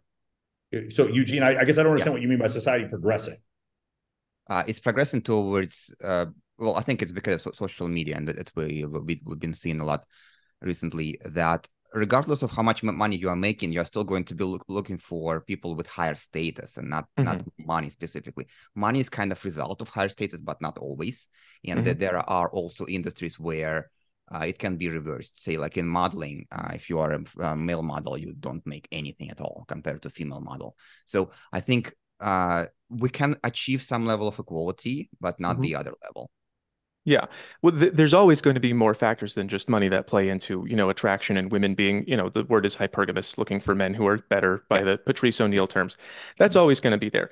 When I draw these things specifically and I talk about money, the moral point that I'm trying to make, like the social moral point that I'm trying to make is that we should have a even playing field and let people run the race and then keep their rewards. And when we have laws that are like, oh, no, no, no, we have to distribute the rewards to women more, it artificially pushes us to this, you know, Yes. untenable kind of all the women are chasing after it. It's the artificiality of it that I'm complaining about. It's the artificial, we have to put a woman in this role rather than considering purely on performance. That I think is having an overall negative effect on people's mental health and ability to form relationships. That's what I'm trying to get at there. So all of the other things that result in the hypergamy in women, looking for men with better looks or whatever, that's not something that we can control. That's something I think that we should be kind of hands off. Let people pick who they want to pick. Just don't try to solve problems artificially. Okay, makes sense. Thank you. Yeah. Awesome. Let's go to Hayek. Hayek, go ahead and unmute yourself. Hey, first and foremost, I want to say amazing presentation so far. That was like genuinely some mind-blowing stuff. So I want to say thank you for that. But my question is pertaining to social media. So I try to use it as much as I can for my benefit rather than my detriment. But at the same time, I get like these weird, like, 304 posts, this like man versus woman posts. I don't know if like my algorithm is just curated because that's kind of what my background mindset is. But generally speaking, like when I go out, I have fairly pleasant interaction with women for the most part, decent female friends. So I guess how can I go about, or what advice would you give to guys that are trying to stay relevant, trying to understand what's currently happening, in the social realm without negatively being influenced by whatever algorithm or whatever feed is essentially trying to affect them. So if I was going to rephrase your question, you're saying how can you go out and interact with people without having your mind kind of warped by what you see on the phone and the computer? Yeah, precisely. Yeah, I mean the number one way is don't expose yourself to it. Go camping, go watch squirrels and birds for a while and let that be your reality and then interact with people. When you There is a problem that people don't really understand how their minds work, but they think they do. And when people are exposed to images, when people see images on the TV and on the phone at the lower levels of awareness, they think that they're being objective about it. They think that they're looking at these things and making their own judgments, but really that you're seeing something, you're having an emotional reaction to it, and you're acting out on it like more than 90% of the time. That's just the way that human beings behave. Exposing yourself to these things is gonna make an imprint on you. Your mind is made of the ingredients you put in it. So you can't fill your mind with images and sounds and words and then not have your mind be made of those things. So if you are going to watch content that you think might distort your mind in a way that is going to, make you less effective in society, you're going to have to spend more time stepping back and thinking about it. Journal about it. If you see something that bothers you on the phone, don't just swipe until you see something that doesn't bother you. Step back and go, what is bothering me? Why is it bothering me? What is it making me think? What is it making me afraid of? Why is it making me angry? And is that real? Is it in the real world, or is someone just using that to get me to click? So if you're watching so much content that you don't have the time to process it at that level, it's going to make an imprint on you and it's going to change your behavior because it's all subconscious. It's all going to be, you're going to be out in the world, someone's going to say something, and it's going to give you a reaction that you're not even aware of. And you're going to react on that reaction as if this person saw the same phone video as you. Oh, yeah, okay. That makes a lot of sense. So Yeah. more or less, step back, write it down, put it on paper, analyze it, Yeah. and it'll have like less of an effect. Okay. Yeah, slow down on the consumption. And if you are consuming things that you think might be changing your mind in the wrong way, analyze it to see what it's doing to you. And if you want it to do that, and also just, spend less time on taking in the content. If you're looking at the TV, people have been complaining about this for 40 years. They used to say TV rots your brain. If you're looking at MTV 8 hours a day, you're going to have an MTV brain. Makes sense. Yeah. Okay. Yeah, and one more quick question. So one dilemma that I've kind of had is in situations where women might see me with either interacting with other women or just I would get some kind of pre-selection. And they would sleep with me for just purely validation reasons. And it's as far as like the interaction would go. I know in the chart you've showed like being a bad boy, and there's levels to that. I guess how do I go about developing the bad boyness? Because I actively see like cognitive dissonance in their face when I do something that could have been, either portrayed in a cooler way, portrayed in a more so-called, lover or bad boy way. The way I've combated is essentially just writing a very solid field report after each interaction, and analyzing it. But do you have any other like advice on becoming more of a quote unquote bad boy? Yeah, confidence is a skill. And I think that people don't always look at it that way. Confidence is going to be built of, again, the same way that what you watch on the phone and the TV is going to inform your mind. The way that you act out your character and yourself and your personality and the way that you behave in a way that would make women more attracted to you, as long as you have looks maxed already, which is number one. The way that you act yourself out is a skill based on your perception of yourself and how you fit into the world around you. And so when I went about fixing my insecurities, what I did was I realized I had been constructing my idea of myself based on bad things that people told me about myself. And I went, oh, I don't like those people then. And I don't want to believe them. And I started listening to the people who said good things about me. So now I am that. Now I am the good things instead of the bad ones. So now subconsciously, just like the phone, informs you subconsciously, now I go out in the world and automatically, without thinking about it, when something comes up, I act out the good things I think about myself. And it comes across really confident, comes across really comfortable. And it allows me to set the frame. It allows me to be a leader in the moment. Um, a big shift that happened to me during that time in my life is before, when opportunities would come up, I would go, excuse me, I have an idea that might be good if you don't think that, but, and then after it, I just went like, blah, blah, blah, blah. Like, here's what I think. And people reacted to that so much better. Even when I was wrong, people reacted to it better because I was wrong confidently and loud. It's having frame and having confidence and liking yourself is based on believing that the things you are and the things you do are good for you and others around you, which is something that is way deep down in the roots. So you got to analyze that. Got it. So basically analysis and make sure whatever information I'm receiving is positive rather than negative. Yeah, and the information you're receiving from yourself too. So the messages you tell yourself about yourself. Self-talk, essentially. Yeah. Okay. Perfect. Thank you so much. Thank you. Thank you, Hayek. Will, what's your question, Will? So first off, super grateful to be here. I'm really excited, and I may be kind of over the top, but I feel like this is a safe place to practice my expressiveness. There you go, Will. Yeah, I've been told I'm more monotone and whatnot. I need to work on that. So, that's why I'm doing it.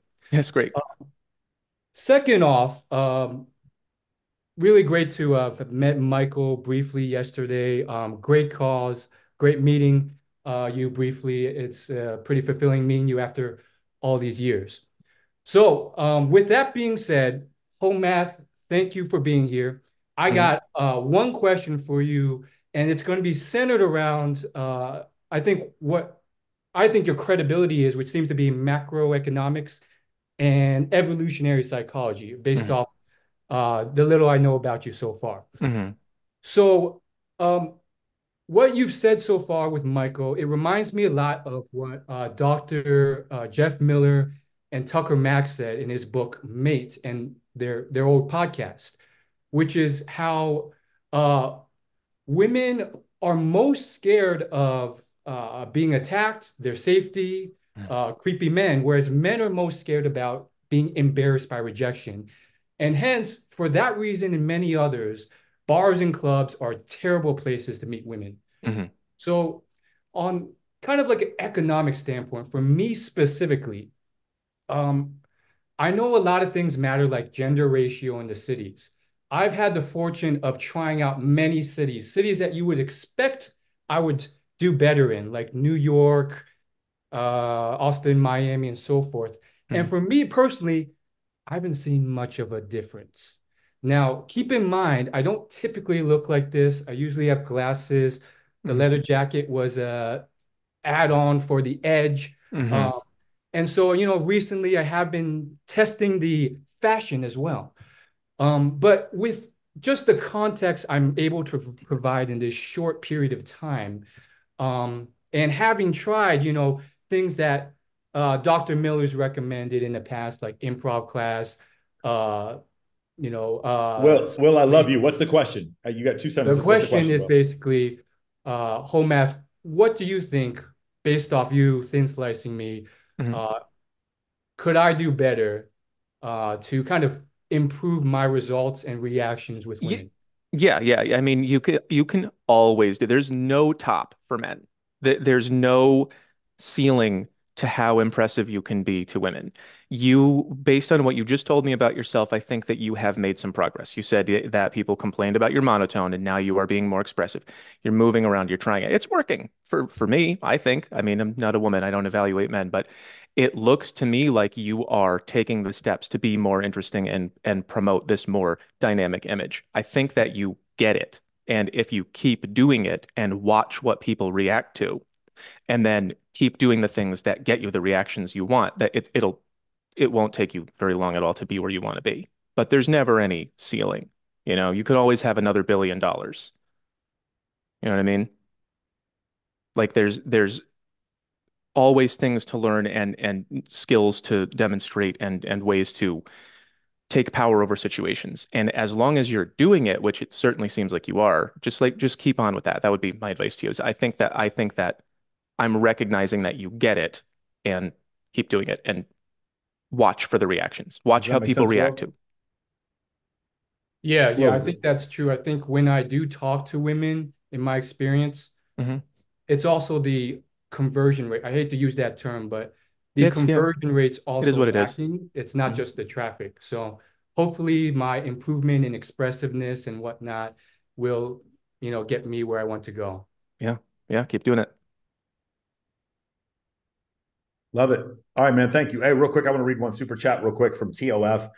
Is there any research on the hormonal effects of lesbian hookups or threesomes for women? We joke that they reduce her head count, but do they also contribute to the oxytocin fatigue that previous male partners can produce? I have not seen the studies on that, but I have had several women on my show, and they've talked about having sex with men and having sex with women. And one of the things almost every woman has told me is that the attachment, like some of the crazy attachment that happens to them sometimes when they have sex with a man, that just doesn't seem to happen anywhere near to the same effect when they have sex with a woman. And that would make sense from an evolutionary standpoint. So as far as the oxytocin release thing, it seems like having sex with men, which of course you would imagine that's how evolution would work.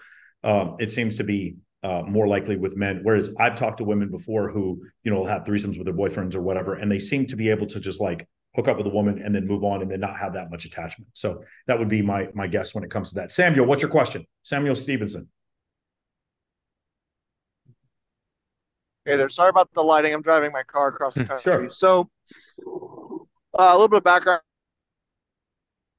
Be anonymous because nobody cares. I'm just me. So, man and woman get divorced. Man loses custody. Man is toxic because man is red pill, uses pre-selection, has a bomb Instagram, all of these things. And so now, to see the kids, basically a babysitter is required. So from a developmental perspective for the kids, is it like bad for them to see like, oh, who's this person that daddy needs to be supervised by? Or is that like not that big of a deal? What are your thoughts? So you're saying for the emotional development of the children, for the personal development of the children, if they're exposed to their parents dating, how is that going to work on them? Is that the question? I think so. Yeah, you cut out for a second, but yeah. Okay, yeah. So, setting a good example for children by having healthy relationships is going to be really important for their development. It also, I'm under the impression that biological mother, biological father with a good relationship with each other is the optimal setup. So if they see bio mom having a relationship with another guy, bio dad having a relationship with another guy, I can't imagine, like, it must get confusing for children to have to balance all of that. I'm not really up on all the research on that, but my impression is that bio mom, bio dad with a good relationship is the healthiest way to raise children. And the more that your relationships deviate from what we consider normal, like if there are kids growing up going between homes and both mom and dad have a roster, that is probably gonna seems like that would be the least optimal situation for them. They'd be exposed to too much tumultuousness in their idea of what relationships are and how they work. Beyond that, I can't really comment. Samuel, can you hear me?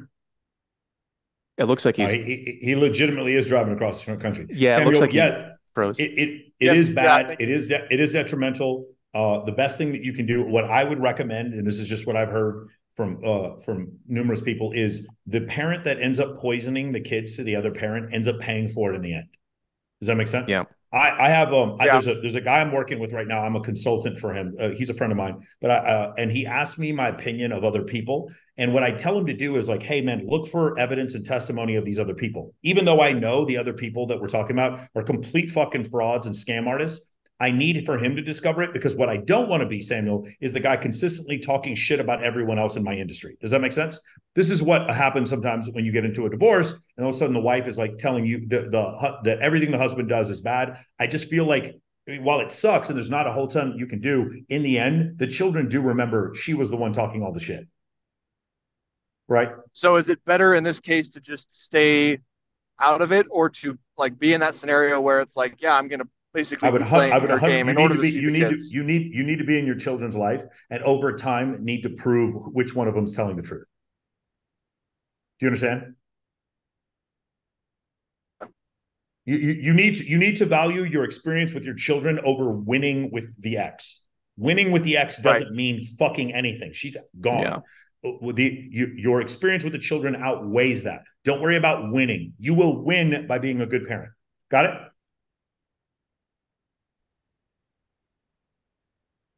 All right, Samuel. Hope that helps, man.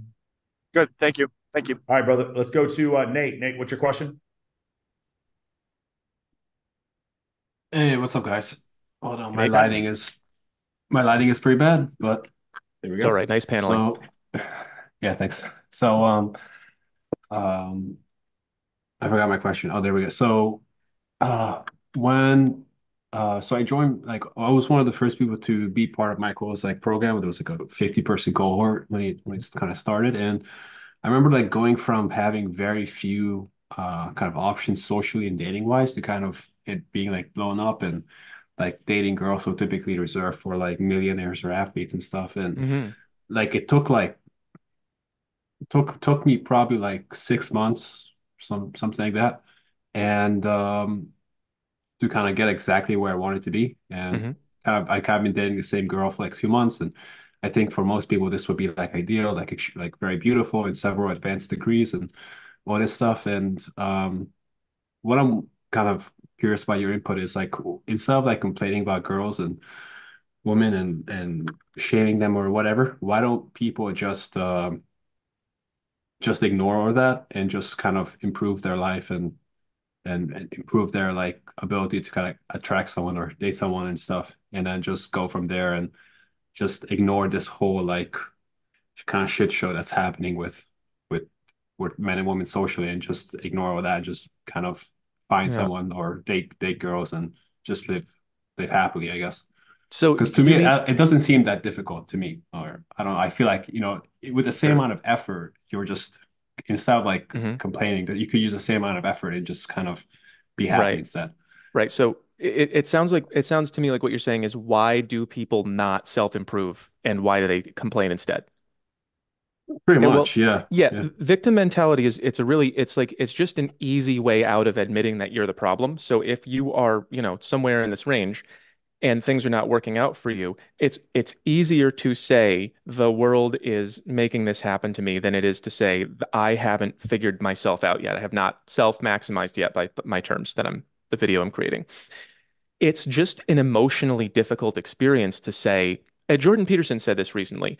To suffer and to know that you're the cause of the suffering, that is hell. It was something like that. Jordan Peterson said to know that you're the cause of your own problems and you could have done something about it and you didn't. People don't want to admit that. They don't want to say, it's because I don't work out. It's because I dress like a child. It's because I don't have social skills. That's why women don't like me. No, it's the women who are at fault. And, I'm the first person who's going to say I think women's standards are crazy. But if you're not trying to meet them, you're not doing the only thing that you can do about it. So it's just emotional immaturity. That would be my two-word answer for your question. Emotional immaturity is the reason that people complain instead of doing something. Right, right. To That me, makes like okay. the other thing that kind of comes to mind is that like establishing a relationship with a woman and like having long-term relationship, like finding a good partner, having a long-term relationship and having like children come out of that and all that stuff. That's not really like an Hmm. optional thing to do, really. Right? So it's not Hmm. like you're complaining about something that you kind of have to do, right? At some point in your life, unless, it's gonna be kind of sad if you don't. Yeah. And that's like the other thing. It's like this is not something you can just kind of complain about and just kind of put under the carpet. This is something you have to kind of do, right? Yep. Um, so that's why I don't know, but I just can't relate to. But Nate, Yeah. it's just anyway. easier. Like again, one other thing I want you to consider this. What if, Nate, you decide, so you have two people, you guys go to high school together. This happens to me often. I'll go back for a reunion and they're like, why aren't you married? Why don't you do this? Why are you posting this on your social media? And the thing from their situation, and then also most of my friends that are 46 that I went to school with have a weight problem. The majority of them are overweight now. When I go back and they say that, one of the things that has to happen is they need to justify their decisions in life. And if their decisions in life did not equal the outcome that they wanted, and I made different decisions than them and my outcome was better, then the better thing to say is, I got lucky, or to make some excuse and then take the position of a victim mentality. Yeah. And so that's the situation here. Victimhood is a warm, comfortable blanket that costs $0.00 to fucking buy, and it feels so fucking good when you have it on. And so that's the reason why. Victimhood is way easier. It requires 0 calories and feels fucking incredible. It is more addictive than heroin or cocaine. Victimhood is. So that's essentially the reason why, Nate. Yeah. Yeah. Yeah, it makes Knowing, sense. It's just sorry, go ahead, sorry. yeah, knowing the difference between what you have power over and what you don't can be difficult, but if you don't do it, you're leaving a lot of quality of life on the table. Yeah, but I think like this problem of like reproducing and long-term relationships is just one of the like top 3 things you have to do in life, right? So Yeah. you're kind of just coping or just Yep. I don't know, That's just pretty much making it. That we yeah, you're live in just a coping society. about something that, Yeah, but you're we like coping about something that's necessary, right? So it's like you yeah. need to like eat, like imagine like you're just like starving or you don't put food in your body and then you're like Why am I hungry? victimizing yourself. Yeah, like you're Yeah. just like, and then you just die that way or something. That's what it looks like to me. Like you're just complaining and then just like withering off into Yeah. non-existence after a while. That's that's what it looks like to me too. I think to some extent we live more and more in a cope-based society. I think that people don't have the skills to understand what they need to do and then do it. And that's what I hope to change. I think you see it. Yeah. I think you get it. Cool. Yeah. Thanks, man. Beautiful. That's so great, man. But no, it's a good realization. And also, we don't hate them, No. and we never hate them, and we want better for them. That's the best thing. Okay. Awesome. Let's go. Let's go to Joseph. Joseph, what's your question? Hi, can you hear me? Sure Mhm. can. Greetings from Europe. Hi. Thank you for your hard work. So my question is kind of maybe a little convoluted. So like I'm a STEM student and I read a lot of psychology and I'm very curious what like percentage of your models are rooted in hard science and how much of it is like trust me, bro, which would still be fair because Yeah. you seem to have a very good skill of extracting plausible theories from Mhm. your experience and observations. But Yeah. like if a model is valid, it should like function in different contexts, right? So what I want to ask is, do you have any explanation from like your point of view for homosexual relationships? Like, do they just function like heterosexual relationships but with different roles, or is it like completely different? I I have couldn't. yeah. Yeah, I'm sorry. Were you done? Yeah, I was kind of done. I Okay. thought you might say that you don't care or whatever, but I just don't know. I don't know how to comment on it. I haven't spent very much time reading about it. It's not a part of my life. I've had, gay and lesbian friends, but I don't interview them in depth about it. From what I can see, there are, sometimes blends of aspects depending on who they are and how they identify and who they're dating and there's kind of the way that I think about it is that I make these charts for men who like women and women who like men. I make that because that's my life and that's what I understand. Um, you could think of it as masculine and feminine. And maybe, I'm not saying that I know this, but maybe the way it works is if you have a masculine sexuality, you think of people this way. And if you have a feminine one, you think of people this way. I don't really know. I can't get into any sort of authoritative, I'm just not familiar with that world and haven't studied it. So my answer to that is that if you are in that world and you find some utility in this, good. But if not, then, it's just not my specialty. To answer your question about how much of this is based in data and science and how much of it is trust me, bro, I'm pretty open about the way that I construct these things. I have studied, I went to school, I have 2 degrees. I have studied developmental psychology. I do a lot of reading. I read a lot of research. I base these things in evolutionary psychology and in psychological and in the dating app data that's coming from Tinder and OkCupid and everything like that. I start with those things and I go, look, here are the facts, okay? And here's the way that I've lived, and here's the way that I've seen other people live, and these are my explanations. That's how I'm connecting the dots. So the amount that it is trust me, bro, I wouldn't want anyone to trust me. The way that I approach it with my coaching clients is I say, here's the way it works according to me. Go apply it. And there's very, very few times that people have come back to me and said, I didn't get a result. It just seems to be really functional. When I give people advice, it usually works, and it usually works right away. Um, I don't know if you're familiar with AQUAL, the all quadrant, all level, the Ken Wilber system. The reason that I think I'm good at that is because I studied that system, and what it does is it reduces trust me, bro. That's what AQUAL does. If people are not familiar with that, it's a trust me, bro reducer. It it takes all the different ways of looking at things, and it makes sure that you're not leaving anything out or substituting one thing for another. Like one thread that Michael and I both commented on Twitter the other day was someone was saying that social models of sociology and psychology were replacing evolutionary ones. And that basically is saying that this is the only part that matters. And they're not going to get good results with that because all the parts matter. So when you apply this map, there's very, very little trust me, bro, in it. So that's the way that it works for me. Those are the results that I'm seeing. And I would say if anybody's worried about trusting me, I would say apply some of the things that I tell you and see what happens. I see.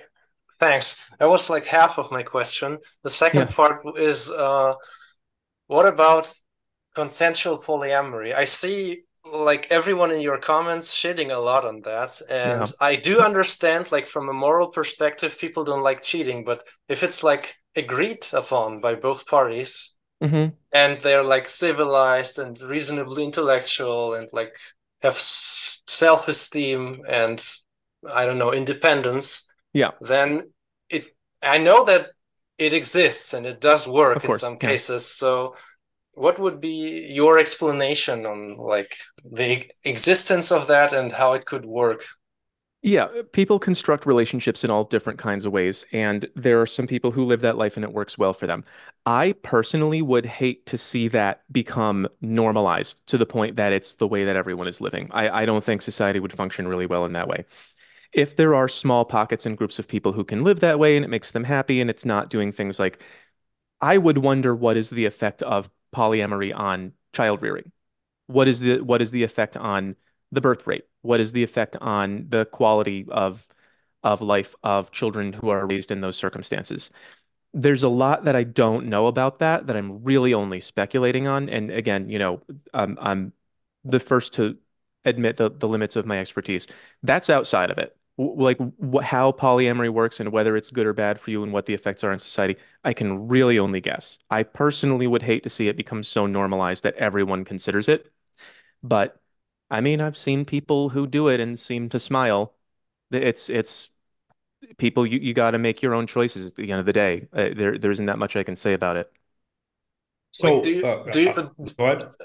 do you dislike it just from like a societal or moral perspective, or do you like think it is to the detriment of like the individual? Because I remember the video about chimp world or Mm-hmm. something Yeah. touching on this broadly, like, Yeah.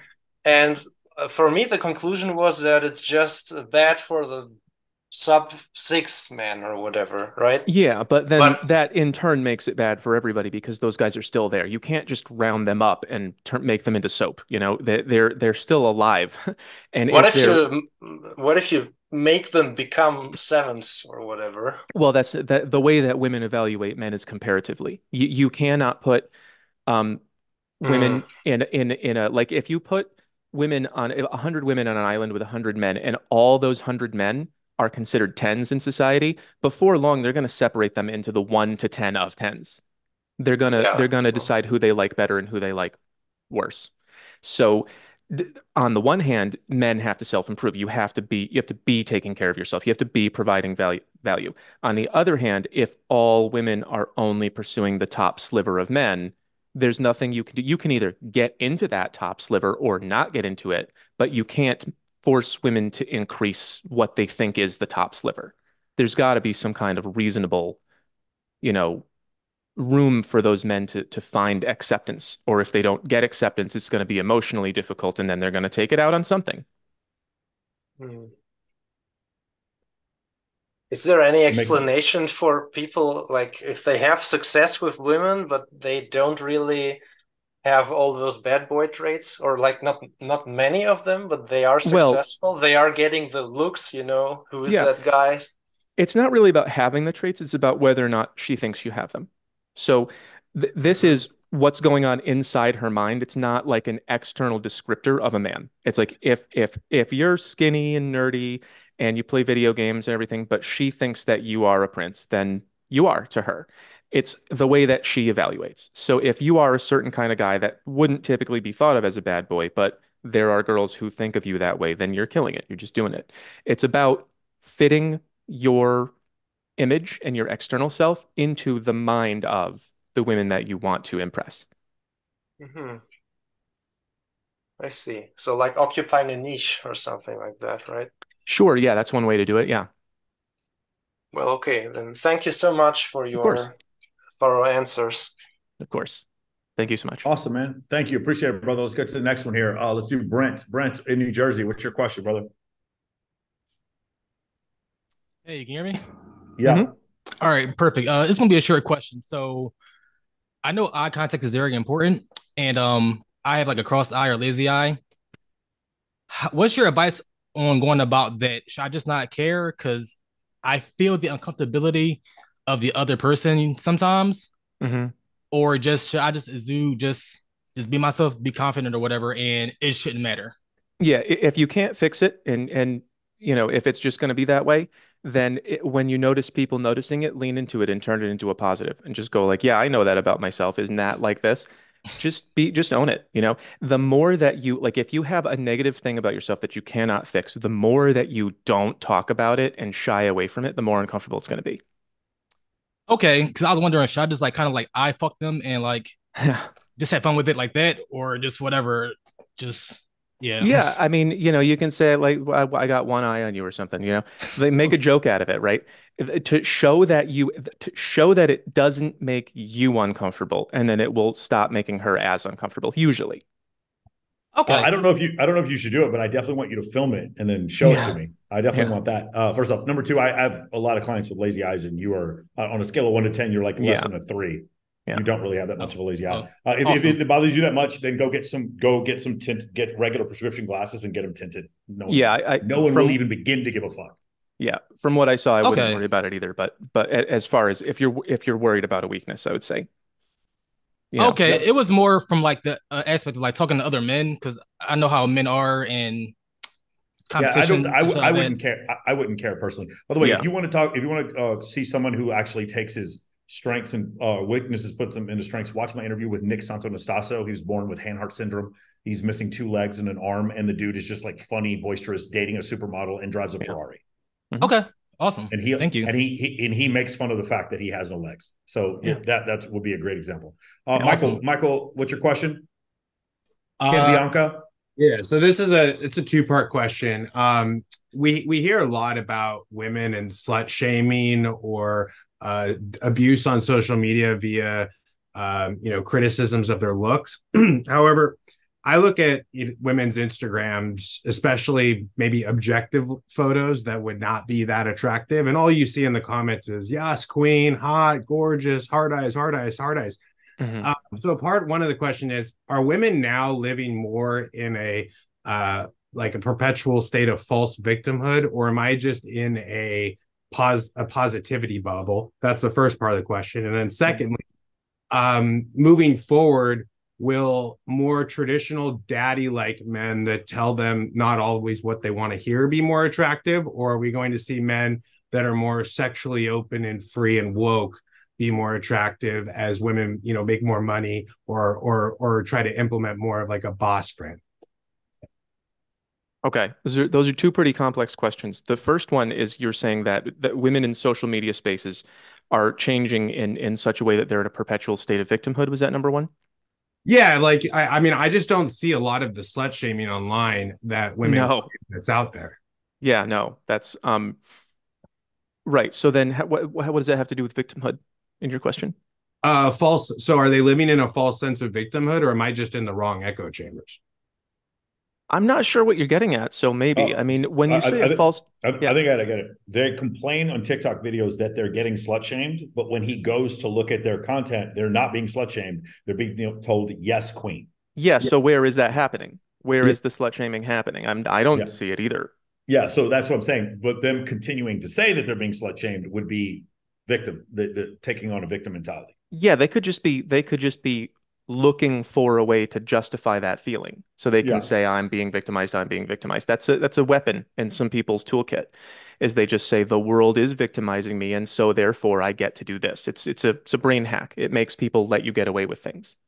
So that kind of reverts back to what you were saying earlier about just lack of maturity and accepting victimhood on their part. Yeah. Yeah. Not really getting what's going on with you can make you just feel entitlement and then act it out. And for sure, I think that social media culture is preventing maturity to some degree. And then the other one was, you said, the kind of men that are going to be selected, right? It's more attractive because I've noticed that I have a lot of traits of more of the traditional masculine men, but but then I also like go to Burning Man and I'm like pretty sexually open. So it's kind of like I have both sides of the coin, and I'm trying to decide which side I'm going to develop a little stronger. Yeah, okay. So that's all right. I understand now. So definitely there are more women than there used to be, in my opinion, who go for unconventional men and who say, you're not the 1940s axe swinging, tie wearing kind of masculine man, but women go for that anyway. That has to do with the development of the woman, how she constructs her world, what she values, and how she sees that. When I was in my prime, there were a lot of women who, like, I was broke, I was dead broke. And when women liked me, they were just really pleased to pay for me. Like I was the girl. And it was like, okay, we'll just do that. We'll just switch roles if you want. There's more of that than there used to be, I think. But when you're strategizing what to be, I don't know if I would necessarily privilege one side over the other. I would just say find what your strengths are and lean in, and find what your weaknesses are, see if you can turn them into strengths. And then find out what kind of women like that and be around them, or find out what kind of women you like and then be what they want. So in terms of choosing, do you want to be the traditional masculine man, or do you want to be the modern, softy? Which kind of girl do you want to like you? That should be your leading. Definitely, and I think maybe I'm explaining it too broadly. Maybe in every situation, I'm starting to realize there's a masculine way of dealing with the situation, and there's more of a feminine way of dealing with the situation, and both could be leveraged at better times, right? If your woman needs empathy or understanding, if you turn on a little bit more feminine, then that's better in that circumstance.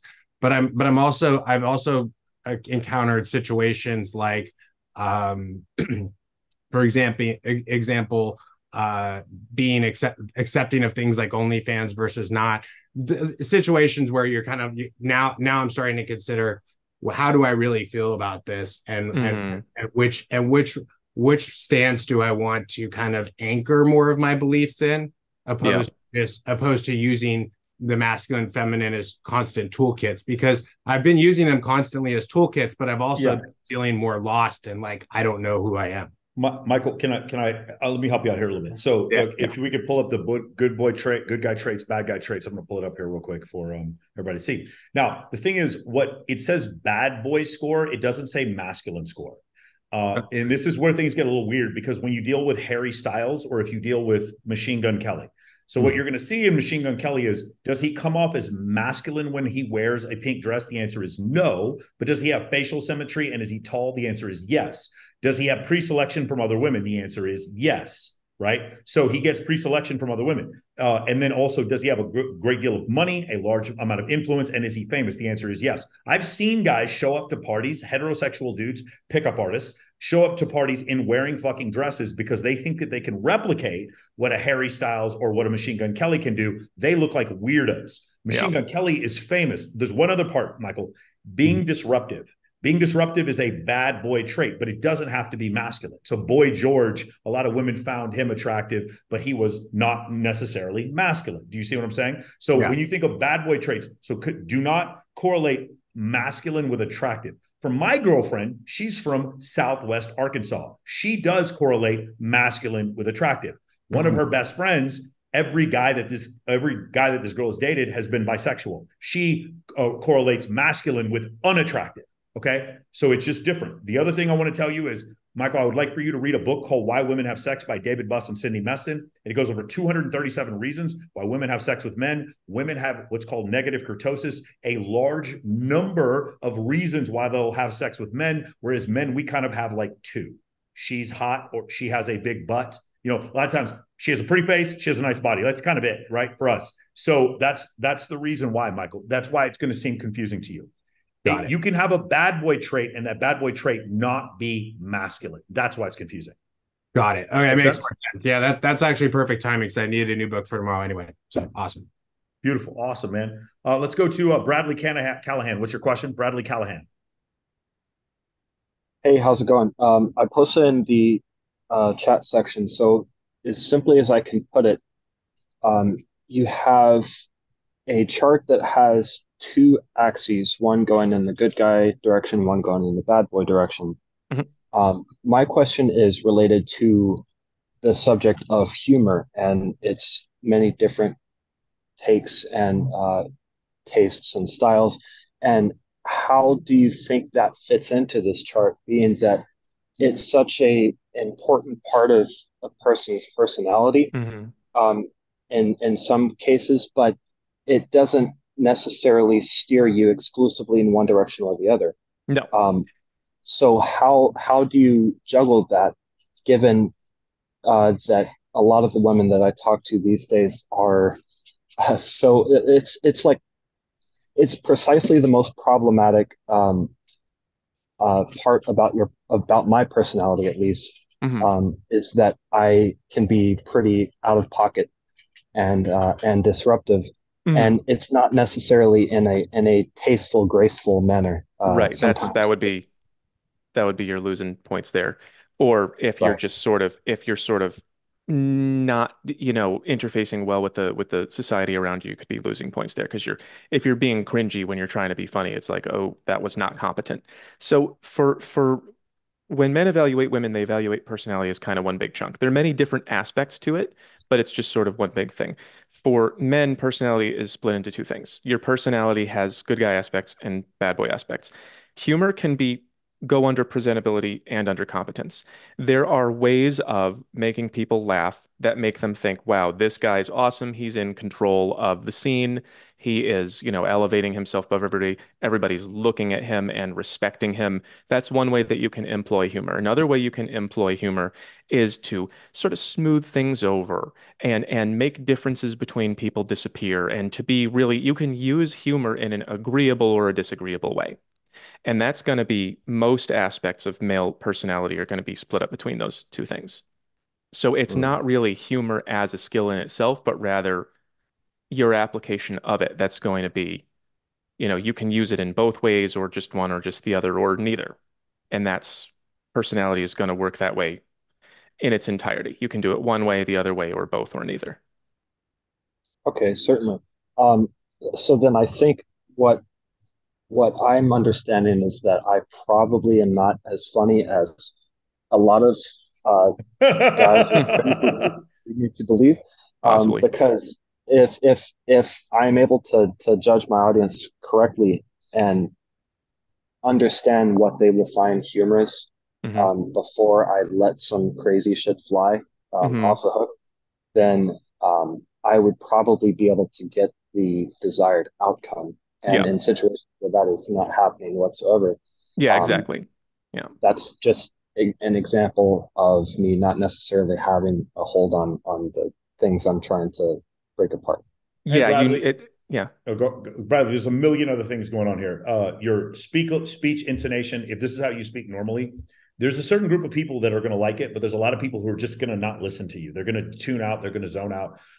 I don't know what the fuck I'm looking at on your avatar there, but I'm going to guess by looking at your avatar that you don't have your social media fleshed out either. I don't know what you're like in the gym. I don't know how you are when you dress. The idea of just being funny and that's going to cancel out everything else that people don't like, it doesn't fucking work that way, man. Yep. You have to think about, pretend you're playing a video game. I don't know if you've ever played Madden, MLB The Show, FIFA, whatever. Every character has attributes: speed, change of direction, acceleration, stamina, awareness, all these things. Let's get them fucking all up to 80, and let's get a couple of them up to 99.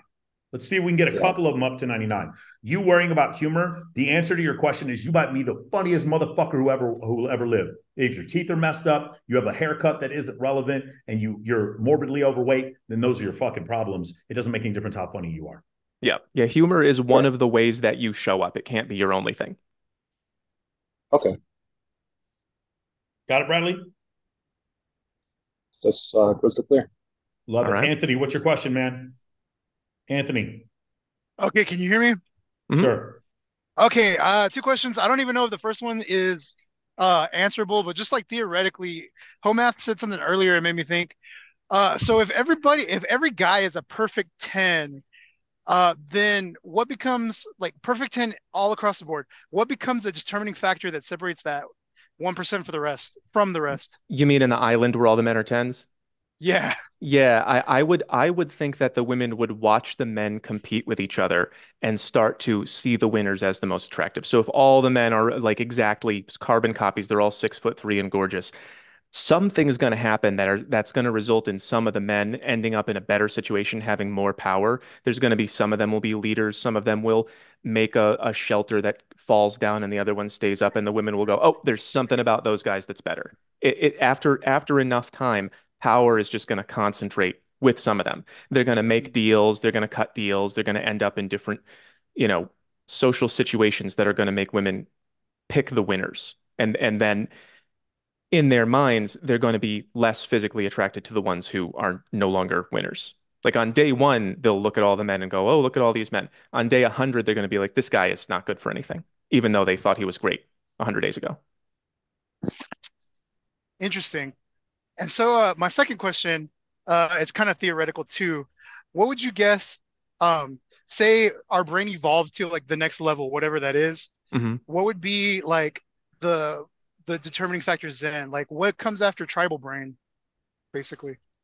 I don't know. I mean, to guess at the next steps of physical evolution of the brain, is that what you're asking? Mhm. Yeah, like what do you think? What would be next, and then what would be the attractive qualities that come with it? Oh, that's a big question. I mean, the way that the brain grows through evolution and the way that the mind works is through increasing levels of abstraction. So when I talk about the levels of development, I show my levels chart. It's increasing levels of abstraction. Level one is just like I see and feel. And level two is like, oh, other people see and feel. And level three is like I'm in a web of people seeing and feeling. It's thinking about thinking about thinking about thinking about thinking. So the bigger our brains get, the more that we're capable of processing that. A lot of people ask me about my chart and they say, what do you think level 10 is like? And I just go, I don't know. I don't know. I'm not there. I don't know what's coming next. It's very hard to predict what it is going to emerge out of a stage of thinking that you are not in and cannot get to. You can really only do that from the inside. Um, the structures that are going to emerge from it, I think, would be probably as unpredictable as cell phones were to Christopher Columbus. Anthony, so I'm gonna give you the nerdy biology answer here. There is no selection pressure anymore, so there is no more evolution. This is the way, like I was talking to Dr. Buss about this. So, in order for there to be an evolution, what happens is there has to be several different iterations where one brain, one type of human thinks that poop tastes good and the other one doesn't, and the one that eats the poop dies. There's one iteration of humans where they didn't have a fear of heights and the other one did, and the one who had the fear of heights, they all died. There needed to be some kind of selection pressure against starvation or against predators or something to that effect. There is no selection pressure. You just need selection pressure against mating. And at this point right now, you have women who can have anything right or wrong with them, and they're still going to have the ability to mate if they want to. And so, because there is no selection pressure, there probably won't be any evolution. Now, that's the biological answer.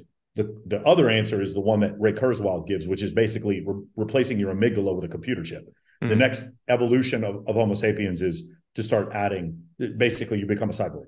At that point, you have the access to the internet literally in your brain, the Neuralink shit that Elon Musk is talking about. And as terrifying as that is, what's going to be terrifying for your grandkids is not the fact that somebody has a Neuralink, it's the fact that they don't have a Neuralink. When the guys with the Neuralinks are the only ones that are employable, that's when you start to see these massive dimorphic changes between different status of people. You start to see a caste system come out again because some people have chosen to, change their biology and some people haven't. So I think that's where you're going to see a pretty significant difference. But how it's going to deal with mating, I've told you this before. I've said it before.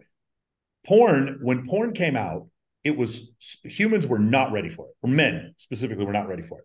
And porn is, when you really think about it, it's just a technological advancement. Sex is not a technological advancement, but showing sex in a mass distributed way is a technological advancement. So we just keep going down that road, and then we get to the point where like it's not just you viewing porn, but from your standpoint, either through a holodeck or an android or some sort of robot weird thing that feels like it's fleshy, you as a man get to the point where you can't tell the difference between having sex with a normal person and having sex with some artificial, android or whatever like that. When we get to that point, men are going to choose the easier way. We're all, instead of passport bros, we're all going to become robot bros.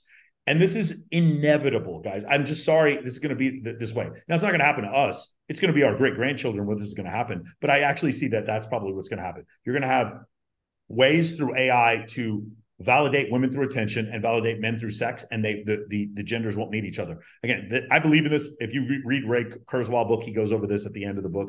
The singularity is near, and it's a really interesting description on where we're going to be in a couple hundred years. Yeah. Got it? Cool. I'm going to try to get through these pretty quick. Cade, what's going on, Cade?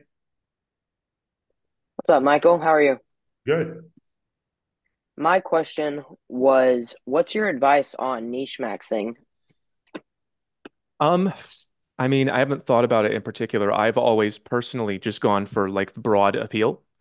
If you know what niche you want to get into, expose yourself to the culture. If there's a niche that you want to be a part of, expose yourself to it. And again, like this map is for what they value. Figure out what is valued and be it. It's really as simple as that. Like when you identify one or two niches that you want to stand out in, figure out as in as much detail as you can, what is it that causes people to elevate in the social structure of it, and then see what skills you have that can apply to improving that part of yourself. Does that make All sense? right. Yes. Cool. Makes sense. All right, Cade. Awesome, man. Let's go to Ruben. By the way, there's a guy up here with his hand up named Zoom user. Zoom user, if you could go in there and actually put your name in there, I'd really appreciate it. Ruben, what's your question? All right, so I've been watching home apps content for quite a while now. I guess Thank you. since around the 50,000 subscriber range, maybe a little earlier. So I've seen this interesting evolution where the intro to the channel is very jokey, very funny, very humorous, and your content seemingly has become much more serious and much more meta and almost much more revolutionary. So I'm just wondering, what's the end goal here? What's the final outcome for this channel? Because I see the level of seriousness growing much more. And you've Yeah, recently launched your new initiative online. So yeah, I'm yeah, just wondering yeah. where's this all leading to? The end goal is more humor, so I'm doing a bad job. So the purpose that I'm trying to get to is I have in my mind a bunch of these maps that I know about them. I operate by them. I have been doing a ton of reading. They're in my mind, and I try to communicate them to people, and they don't get it. And I go, you're hearing me wrong. You're hearing the words wrong. I want to get all these things out of my head and onto paper. I want to get them printed. I want to get them put in a book. Some of them are going to be about dating and attraction. Some of them are going to be about morality. Some of them are going to be about group communication and intergroup dynamics. It's going to be in my view, it's going to be like a colorful, easy to read, as simplified as possible handbook of being human. These are the choices you're going to have. These are the ways you can make the choices. This is what do you get when you make the choices. This is what a boundary is. This is how you know that one of your boundaries is being violated. This is how you know that you're violating someone else's boundaries. It's going to be just dozens of these, dozens and dozens of these maps that are compiled into a book that are explained as simply as possible. That's my magnum opus. When I'm done with that, I'm going to take a nap. That's what I'm trying to get to. I want to get all those ideas out of my head and onto paper so that I can say I did my best possible job of communicating this to the world. And I'm hoping that that results in, that I think you're talking about that levels test website that just launched, levelcheck.ai. Um, it's a AI test for anyone who hasn't heard of it. It's an AI test that can tell you which of the levels of development you're centered at, and it's working perfectly. It's the guys who programmed it did a really great job. I'm hoping that we can use all of these ideas I have to use AI to evaluate people on many dimensions, your levels of development and your personality types and your skills and everything, and then match people with each other to create the highest possible level of synergy that we can in our society so that people who have something that other people are looking for can find it right away without having to go through all these really difficult, complicated steps of applying for jobs that 400 people applied to and one person has to read resumes. I want AI to do that instead. So I want to create the map, I want to digitize it and get it functioning to connect people to people in a way to solve problems thousands of times faster. If I can get there, I'm done. Does that sound good, man? Oh, I think maybe he muted himself. Okay, no, that was awesome. That's really, really cool. Yeah. Let's go to Radislav. What's your question? All right, can you guys hear me? Yep. Awesome. Oh, Math, I love your videos, man. I just got your AI tests and I'm doing it right now. Awesome. But the question I wanted to ask you is I'm kind of a smaller guy with a smaller frame, just physically speaking. And so now, since I was a kid, I've always been kind of, I guess, intimidated by the presence of other guys. And I think that also comes in with kind of like insecurities around other guys or women. And so I'm going to the gym regularly to do everything I can on that point. And I've also come to the conclusion that I kind of need to take up boxing or some type of martial arts to do that. What are your thoughts on doing martial arts as a way of gaining more confidence socially and potentially also increasing your bad boy score when it comes to women? It's going to work. It will work, but it might not work as well as you think. It's going to be a really complicated formula that I can't really lay out for you. In terms of being smaller, like you're shorter, right? Is that what you're saying? Well, shorter and also just like not so broad shoulders. Okay, sure. Yeah. Yeah. So yeah, in terms of that, my advice is number one, maximize what you can do physically. And yeah, fighting and being good at martial arts is going to increase that somewhat for you. But at some point, you don't want to be a fish trying to learn to fly. You want to find out what you have that is the best thing about you. So when you are out in the world and feeling like, oh, other guys are bigger and taller than me, what is it about you that you are more of than them? Lean into that. You know, if you're never going to be the best at size and height and strength, what can you be the best at? Show that all the time and become known for that in a way that other men cannot compete with you in that realm. Yeah, That's that makes sense. the best way to spend your effort is go with your strengths rather than fighting against that forever. Perfect. Thank you. Sure. Love it. TH, let's do Ryan Grove. Ryan Grove, what's your question? Yeah, so I guess it's like partially been hit on already. So I'm operating in a point of scarcity, and I understand that, the more scarce, the less confidence. So I'm trying to figure out where I should start as far as for, providing abundance in different parts of my life, as far as I dress, the company that I keep, just in all aspects, right? Like I'm pretty low on the totem pole right now, and I'm trying to like make improvements so that I can start to see less of all different types of scarcity.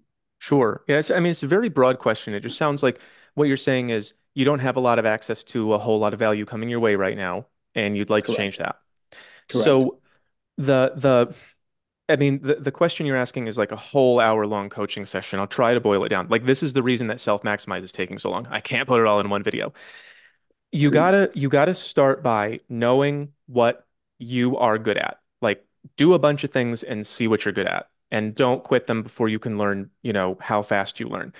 Know what those things can get you. Know how people react to them. Know what it is that you want. Do a brainstorm. Write a whole list of things, even if it's like being a clown. Like don't skip anything. Brainstorm and then see how does it feel to imagine being those things. I asked one of my Hmm. clients, what would it feel like to be a cop? And he said bad. And I said, why? And he said, well, I'm imagining being a cop and what the experience is like, and it's not for me. And it's like, okay, so know the things you might want to be, and then know which ones you would be the best at. And then those are the things for you to focus on. This is something I wasted a lot of time on. I wanted to be 1,000 things until I was like 26. And I started trying them and I went, oh, that one actually kind of sucks. The earlier you can get those out of the way and focus on the things that are going to have the highest results for you, the more the world is going to begin rewarding you for what you can do. So Interesting. it's the first step is a process of mental reorganization. What am I good at that will bring me what I want? Focus on that. Thank you. Sure. I love it. Hey, let me read some of these super chats real quick. I appreciate all you guys with the super chats. Ascension TV, Michael, what do you mean by status is status is status? What would you do as a 21-year-old today to get mainstream famous? What I mean by status is status is status is that, like what I said before, is like nobody pays for anything. Meaning like if you had a guy who worked in venture capital and you had Logan Paul can get in front of venture capitalists before the venture capital expert can, because he has status.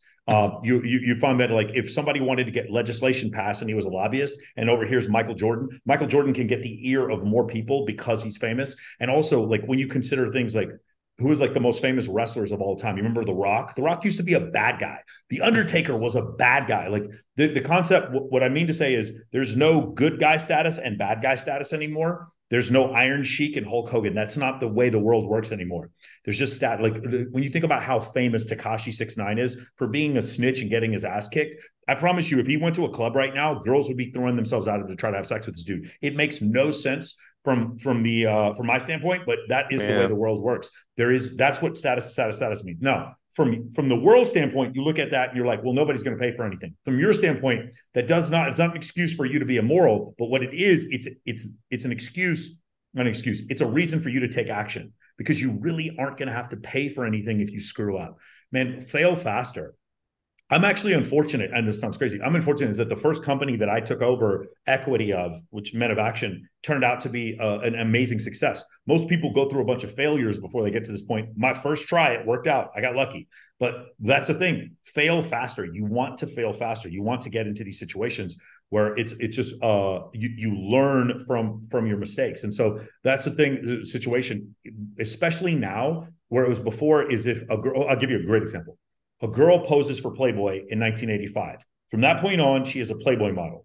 There's a huge group of things that she can do as a Playboy model, but now there's a huge group of things she can never do because she was a Playboy model. Correct. As of right now, you guys understand, the First Lady of the United States, the previous one, Donald Trump's wife, had posed nude before. Wake up. It's over. Like the system of like you being punished for you because of morality, that time period is complete. It is done. It doesn't exist anymore. So you should have no fear when it comes to action. That's what status means. The other one is, hey, Mike, have you read any of Patrick Bet-David's books? If so, are they any good? I have his next book on the queue. I haven't got through it. I got to finish Elon Musk's book, but I absolutely will. Patrick's a buddy. I love Patrick Bet-David. He's awesome. Whenever I have like a quandary, like I'm not really sure how to feel about something like political, he's the first guy I go listen to. The next one is Siege D. Shout out to Siege D. I miss Access Vegas. Access Vegas will be back in January. Rolo, obviously, he has a rescued dog that has been injured. It's broken its leg twice. The dog can't feed itself. Rolo has to stay in Reno to take care of the dog through the entire month of December. And that's the reason why we have not done an episode of Access Vegas. TH, what's your question? Thank you guys for the super chats, by the way. TH, what's your question?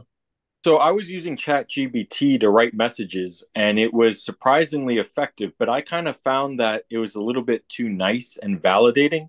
Do you guys have any experience with that or any comments on that? You mean writing? Oh yeah. Do you want to go first?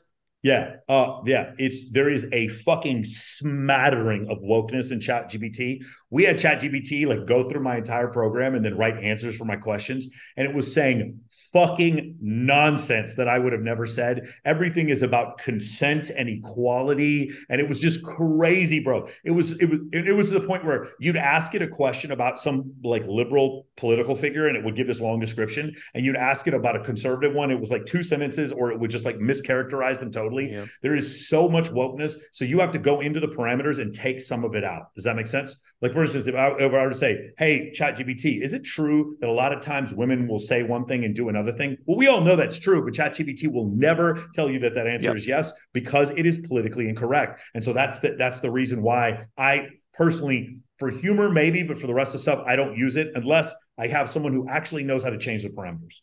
Yeah, I was having to tell it, like, I know you don't like to be manipulative and I know you don't like using women for sex, but can you please help me with this? I like really like this girl or something. Okay, that's a little far. It wouldn't help me. Yeah, of course.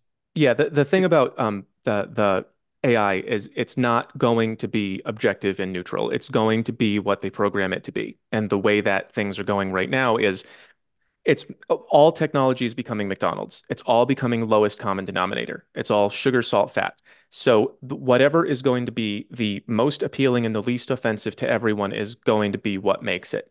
And that is it takes all of the, it's just like white flour. It takes all of the good stuff out of human experience and it leaves it with only the stuff that bothers nobody because it has to. It has to be mass appeal. That's why I don't want Neuralink. I don't want Chat GPT in my brain. I don't want it telling me to not pay attention to reality and only say the things that offend nobody. That's like one of the reasons that I go all conspiracy theory about the brain chips and everything. Um, it takes a lot of cognitive effort. It takes a lot of cognition to I think it was Michael Malice who said that there was one of the main differences he looks at in people is the extent to which people believe that what comes out of their screens is a window into reality. Like if you're looking at the TV and the phone and you think this is a window into a reality rather than a created perspective, then you're lost. You have to understand that you're looking at something that is a construction of another human mind. Hey, let's do an experiment. Hey, hold on. Since you're here, can you see gallery mode? Can I have everyone turn their camera on right now? If you have the ability to turn your camera on, can you all turn your camera on for me? Let's do this really quick. Okay, is everybody cool? Can you guys see? All right, beautiful. I want you guys to do an experiment for me real quick. I'd love if I could just get like 40 of you to turn your cameras on real quick. Okay, ready? Raise your hand. Hold on, we still a couple more guys doing this, but Math and I were talking about this the other day, so I think it's great. Raise your hand if you believe that the media manipulates people. Raise your hand if you believe the media manipulates people. Look at that. Isn't that crazy? Cool. Raise your hand if you think the media manipulates you. Couple hands going down. Oh, interesting. I stopped watching the news since I lived in the Middle East and I had all the stations. Correct. So that's the point. It's like everyone believes that the media manipulates people, but it doesn't believe the media manipulates them. This is one of the reasons why there's a fucking hardcore communist socialist podcast that I listen to every week and I talk to the guys on there and I tell them like, hey man, thank you for letting me see the other side of this. These guys, I don't believe in hardly half the shit they talk about, and I listen to this shit these guys are hardcore socialists and I listen to them every week just because I want to hear the other side because I know the attempt is at least there to manipulate me. Okay. Yeah. I read books by people I don't agree with. I read books, that talk about things that I don't agree with. And that's the reason why, is because I know I'm a human that is subject to stimulus and my own evolutionary program, but I'm also subject to stimulus, and given enough stimulus, I might start to believe in things that aren't true. And so that's why I've tried to do it this way. Yeah, that's perfect. Love it. Let's do one quick one. This is for Homath. Can Homath expand on his? This is a super chat from Todd M. Can Homath expand on his developmental relationship matrix? It seems like the lower you are, the more traditional the roles are, and the higher, the more fluid. And the higher you are on it, the more fluid.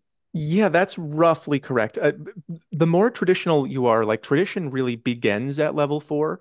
And it's the strongest at level 4. Before level 4, there isn't any such thing as tradition, because if you're living in a society that is completely limited to level 3, you're really probably not going to have writing. You're probably not going to have literacy, and you're not going to have traditions getting handed down. It's just going to be whatever's going on now is what we're adapting to. It's more like a barbarian society.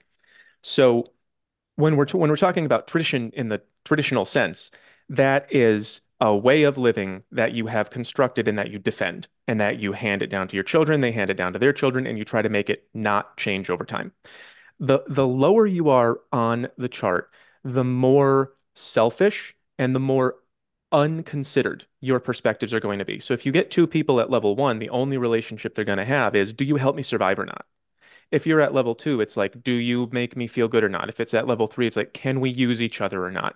At level 4, you get to this perspective where people are thinking, do you fit into my world in a good way? Do I fit into your world in a good way? When you start getting into the higher levels, you gain the ability to have perspectives on perspectives on perspectives to the degree where you can recognize, like, there is something at level 7 where I think I wrote equals and opposites. I'm not looking at the chart right now, but I think that's what I wrote. And that would be, whereas in level 4, you see each other as opposite roles. You got your male role and your female role, and they're complementary. And at level 6, it would be, I am who I am and you are who you are. And we just appreciate each other for who we are. At level 7, you would be able to go look all the way down through the whole chart and say, well, we can have opposite roles and we can recognize each other. We can see everything more clearly the higher that we get. And it doesn't always, make relationships easier. In fact, I think that if you get yourself up into those higher levels, it makes it harder to find someone who understands you. They say it's lonely at the top. But definitely when you are in a relationship, it gives you a much higher degree of ability to recognize what's happening with your partner and respond to it.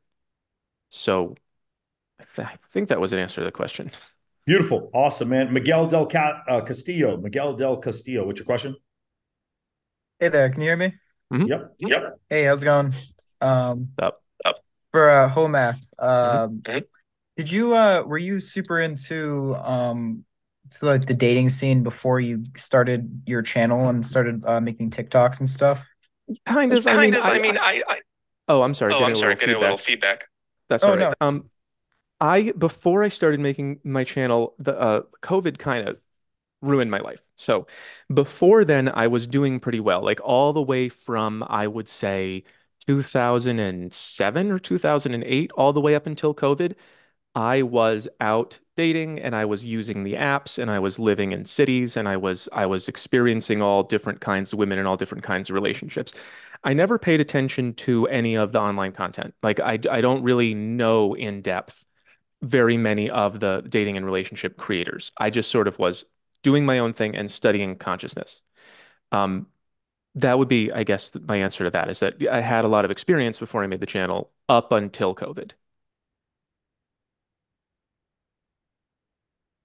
That makes it. Oh, sorry, Miguel. Can you answer, Miguel? Yeah, you're on mute. Yeah. I was muted again. My apologies.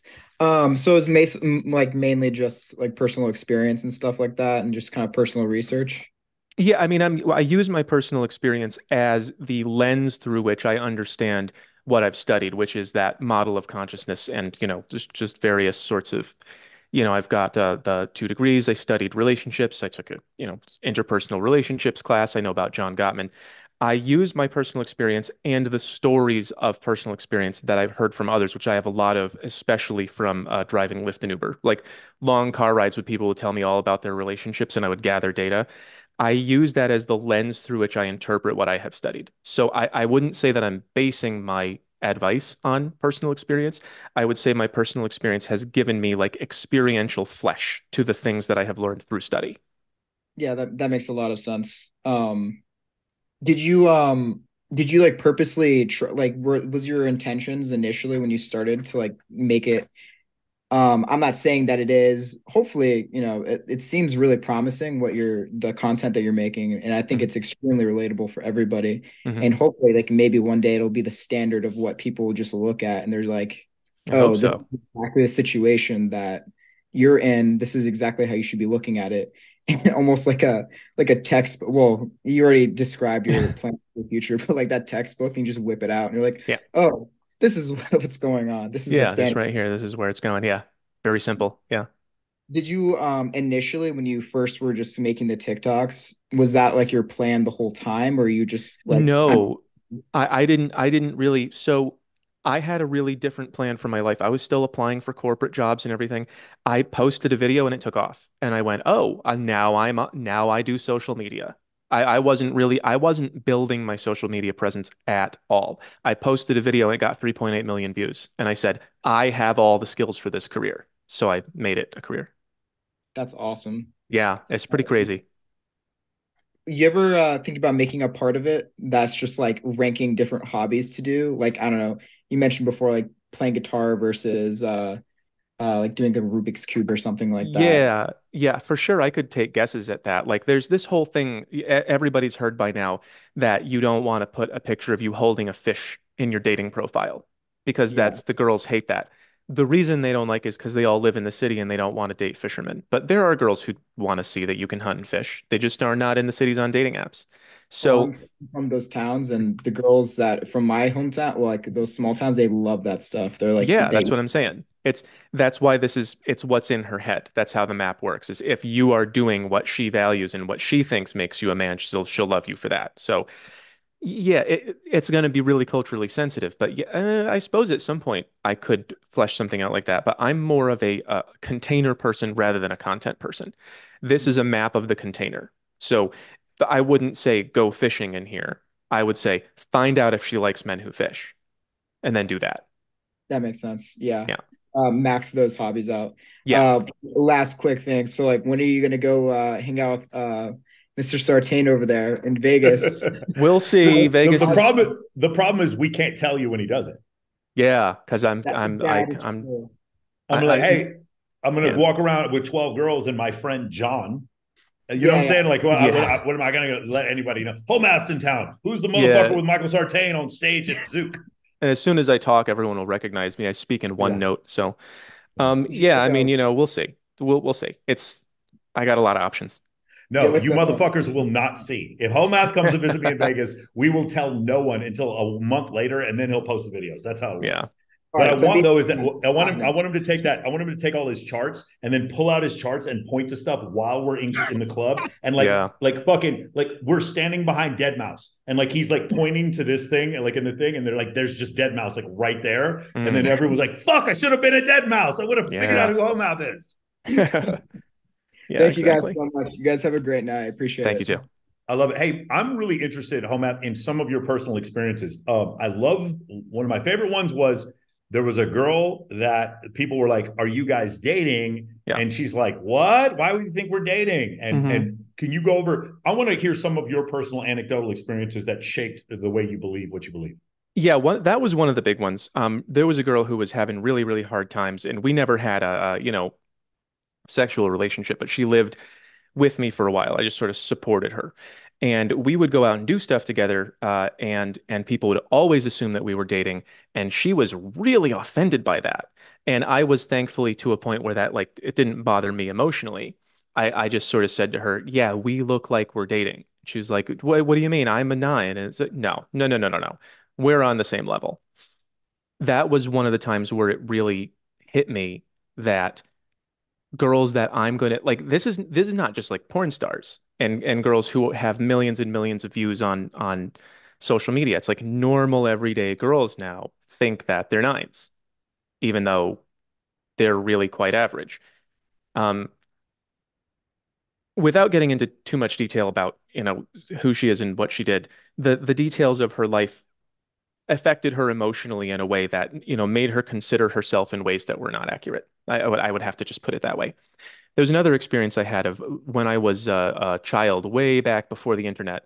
When I was 11 years old, I had my first crush on a girl in real life. Like I think every young boy has an experience of having a crush on like TV and video game girls before they have a crush on a girl in real life. The first girl I liked in real life never liked me. I talked to her all throughout junior high and high school, and we went to the same college and everything. And then after that, she kind of gained weight and I got in shape. Like that was when I cleaned myself up after college. And immediately the power balance shifted so much that she just was in the sleeper zone for me immediately. And my entire perception of women changed because this was someone who I had been putting up on a pedestal for over a decade. And now she was letting me sleep with her for over a year without no signs of commitment at all. And also she, cheated on her boyfriend with me and didn't tell me about it. And I was like, oh, that's how women treat you if they find you attractive? I did not know that. So numerous kinds of experiences like that. Lots of times that I met women on dating sites and then they came over and I've been very promiscuous, which I do not recommend. It didn't do good things for me. But I had experiences that taught me about women. Like women would show up at my apartment and we would start doing stuff and I would touch her hand and there'd be a wedding ring on it. And I'd go, "Are you married?" And they'd go, "Yeah." And I'd be like, "What do you mean? Yeah. Like, yeah, this is just not a big deal to you." Lots of things revealed themselves to me when I became popular in that way that I would never have learned about women otherwise. And I'm just trying to explain to men who have not had that experience, men who might not have ever been treated that way, that when you are up there, women will treat you that way.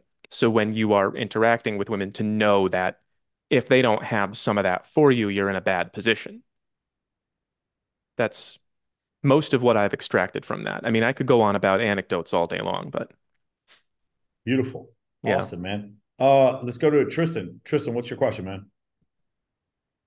Hey, what's up, Ometh? Huge fan, bro. I just had a Hey. question for you about the new diagram you had with like the Rubik's Cube versus guitar. I was gonna ask when it comes to like whatever the hobby is, substitute guitar, Rubik's Cube, do you need to have that attraction there first for any hobby? Or can any hobby be attractive? Because like take guitar for players, for example. The guy who plays like some Bruno Mars stuff or like stuff that girls really like, he's gonna have success. But the guy who's like the goth heavy metal guy, he's probably not going to have as much success. So what's like the fine line there? Like when you were making that diagram, like what's kind of, what makes a hobby attractive versus not? Yeah. So the Rubik's Cube thing, the guy who did the Rubik's Cube was more attractive to women because he was already attractive for other reasons. He was dancing and rapping and he looked good and all that stuff. Exactly. The non-attractive hobbies can make you more attractive if you're already attractive. There are hobbies and skills, let's say skills, that can make you more attractive. And the guitar's not the skill itself. Based on the skill itself, yes. And the reason that they make you more attractive is because they get you more power. Again, that masculinity section of zones is based on, can I create good conditions in my life and then share them with her?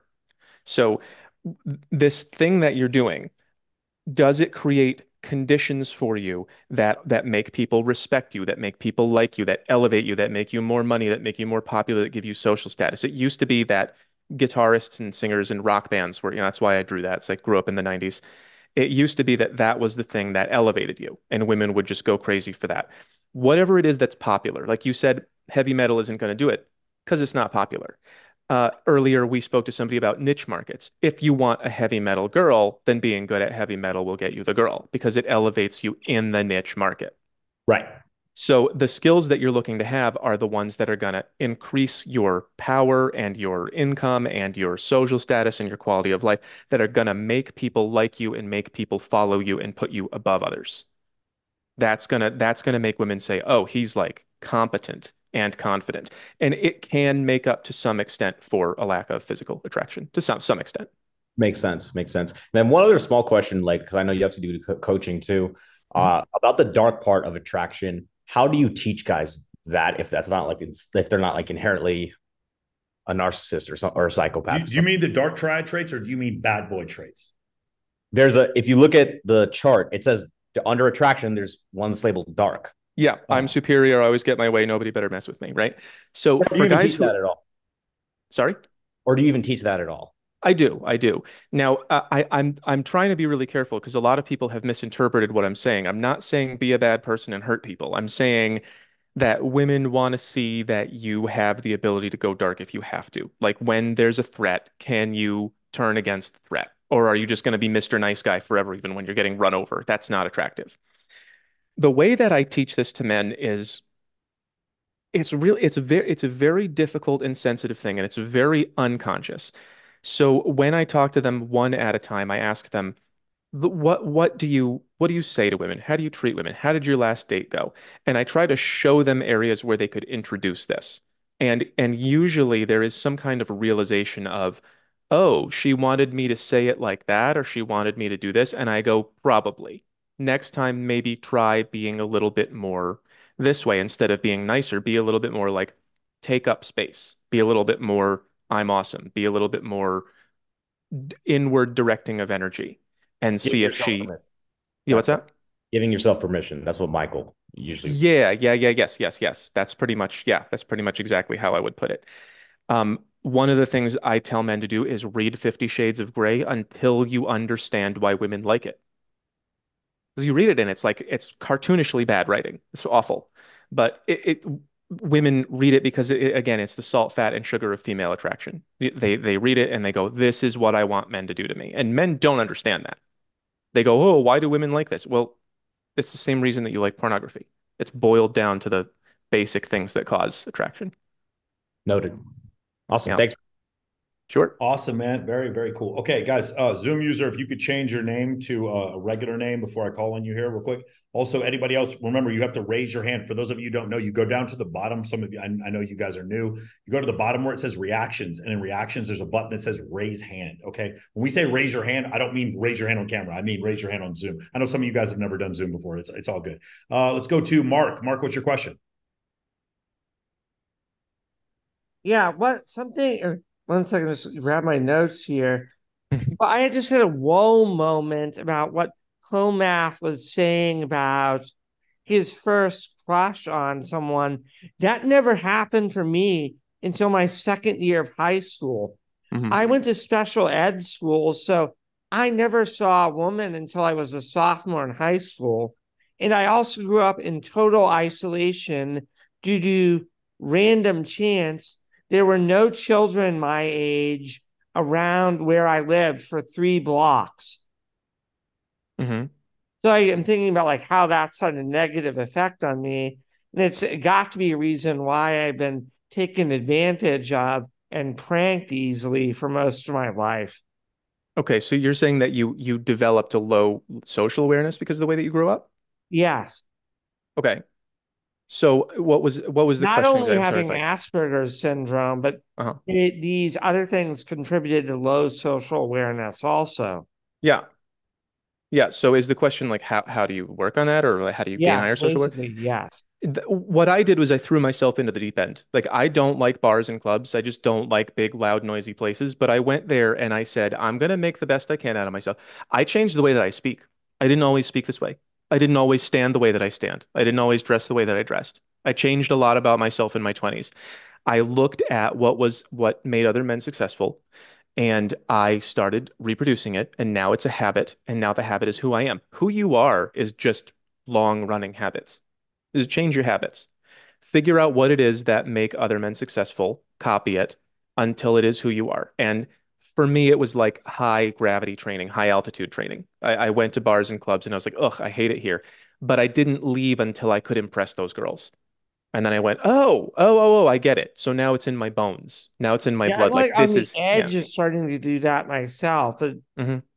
there always seems to be something out of my control that stops me or slows me down. I'm talking about like way out of my control. Like for the last 2 weeks where I live, all like promoted events got shut down because a club owner got killed by gangbangers. Oh, And yeah. random events like that and so on. Yeah, you can't control things like that, but all you can do is whatever your situation is in. Like if you live by yourself 45 minutes away from your neighbor out in Saskatchewan or something, you're not going to develop great social skills.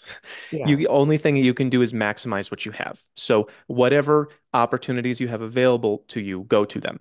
Something that I did not do appropriately in high school and college was there were a lot of opportunities. People would say, here are opportunities. And I said no to them. I said, I don't want to. That's not for me.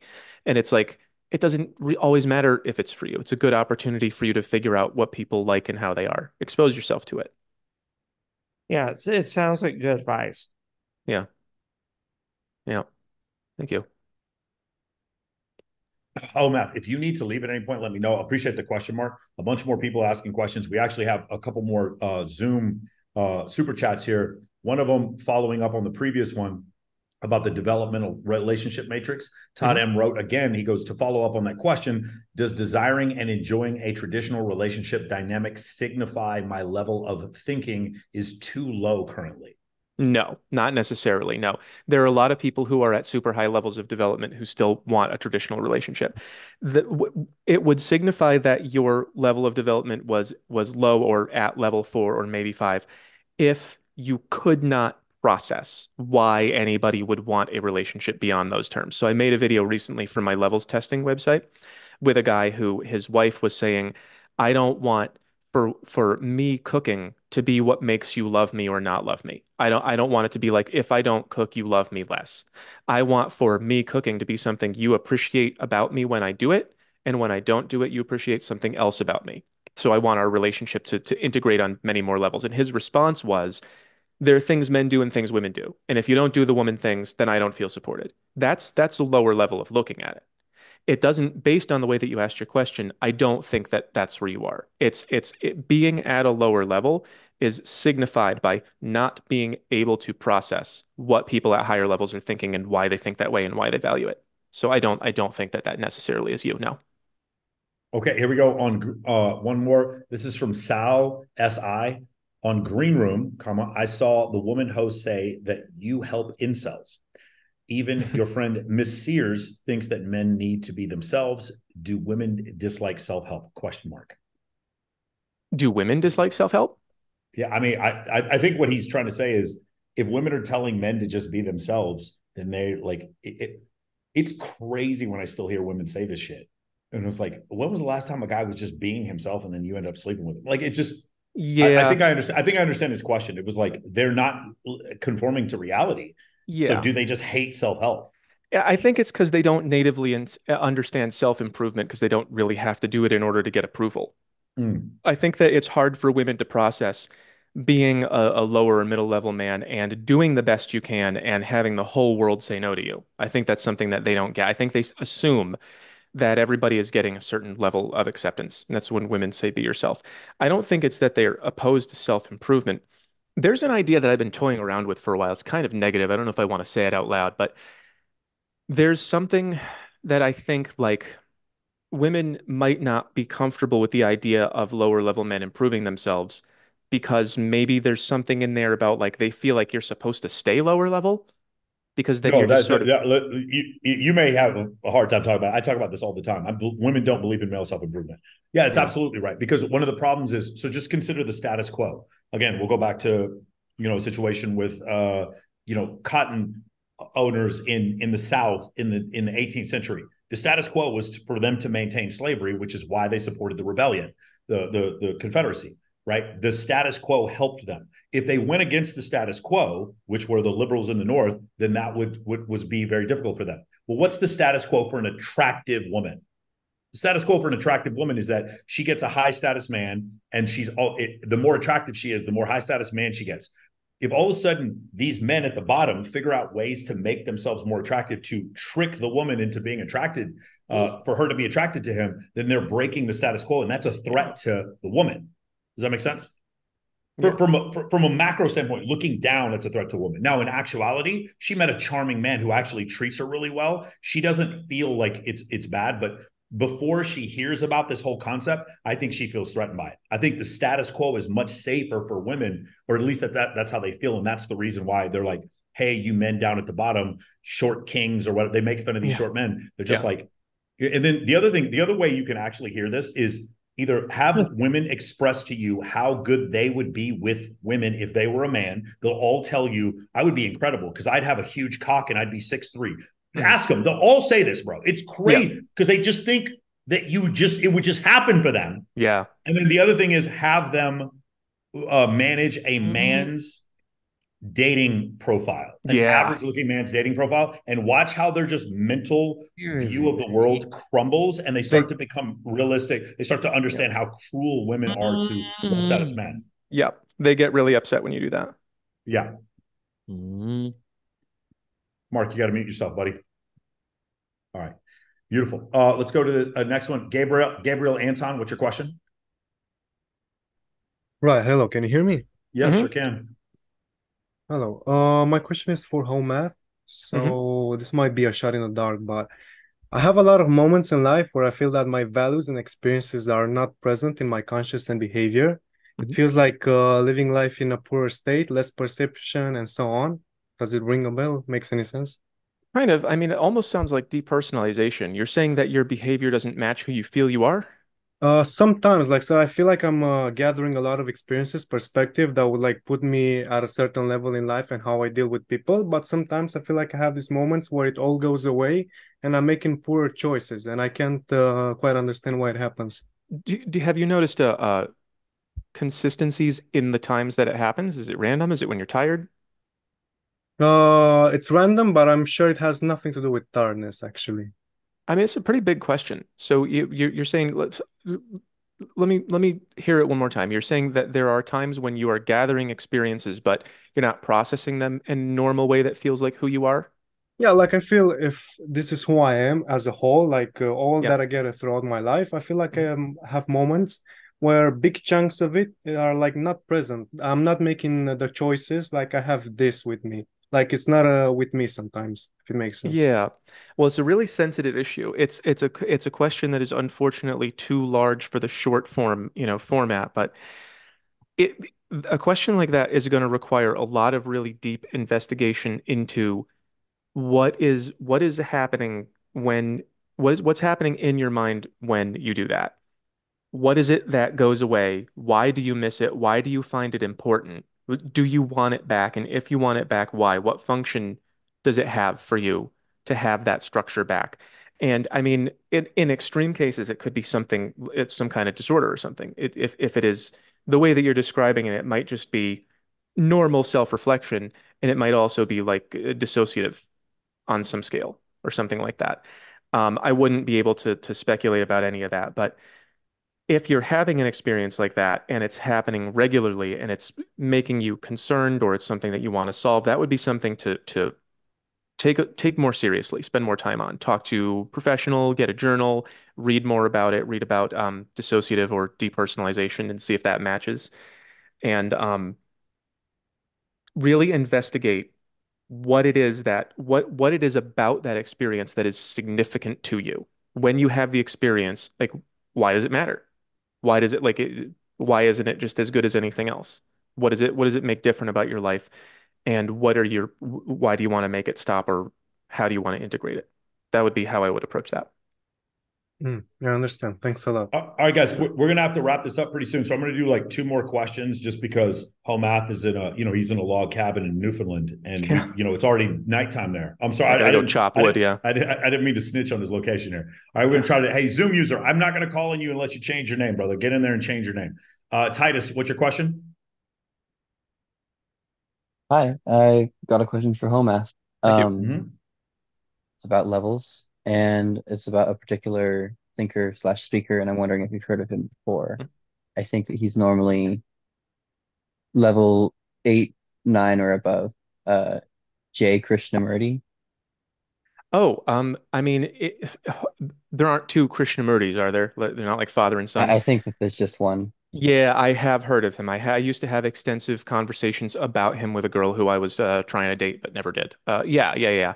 I know vaguely about him and how he's sort of, Eastern philosophy type person. Yeah. Yeah, kind of. He tries to step in the same way that you would move if you're going above level 4 from hmm tradition. He kind of steps above hmm Eastern philosophy. But I was just wondering if you heard of him and thinking that you might enjoy him as well because he spends a lot of time 8 and above. Oh, sure. Yeah. That's definitely someone who I would recommend people read. If you're looking for really high perspective things, I would say Krishnamurti. I would say Ken Wilber. I would say Gurdjieff is a really good place to look. Um, even, for people who still might be around level 4 or 5, even what's his name? Who was that writer who was always drunk? The poet, Bukowski. Hemingway? Bukowski. Hemingway's good too, yeah, Yes. but Bukowski is a Okay. really good, like, breaking out of convention type writer. But yeah, sure, Krishnamurti, yeah. Recommend. Titus, awesome, man. Guys, Thank well, you. Titus, we just do one question, guys. I need you to get your questions out in like 10 seconds. Let's try to go a little quicker. Leo, what's your question? Hey, what's up, man? I want to ask you guys, do you guys think there's a sort of mismatch right now in society in terms of how men perceive attraction?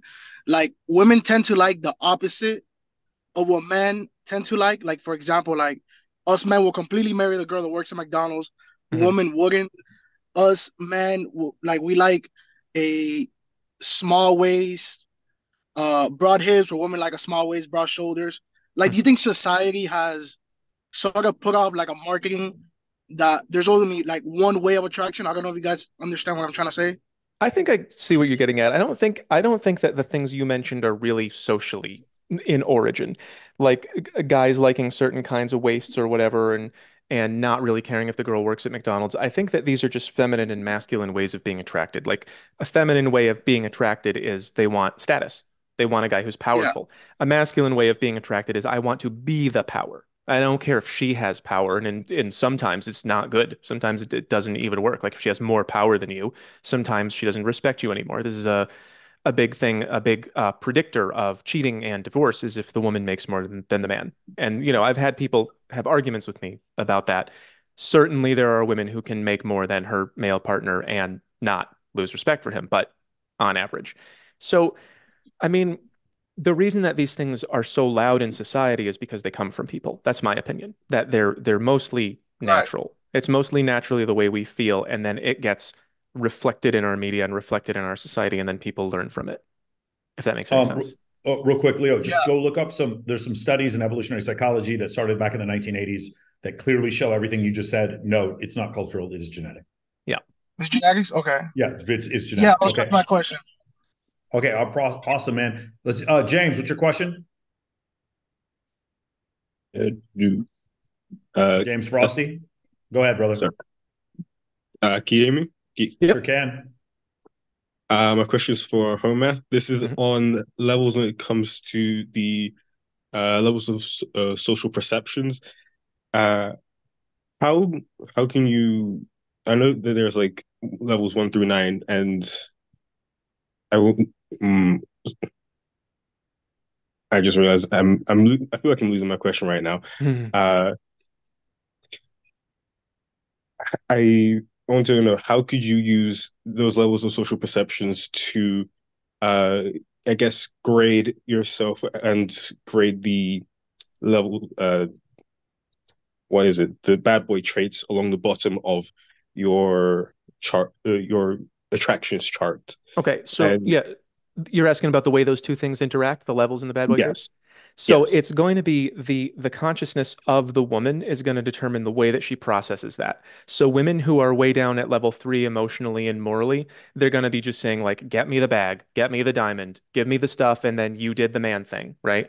And the higher you go, the more sensitive they're going to get, and they're going to say, your ability to understand me when I say something is masculine. It's like your emotional receptiveness is an impressive trait to me.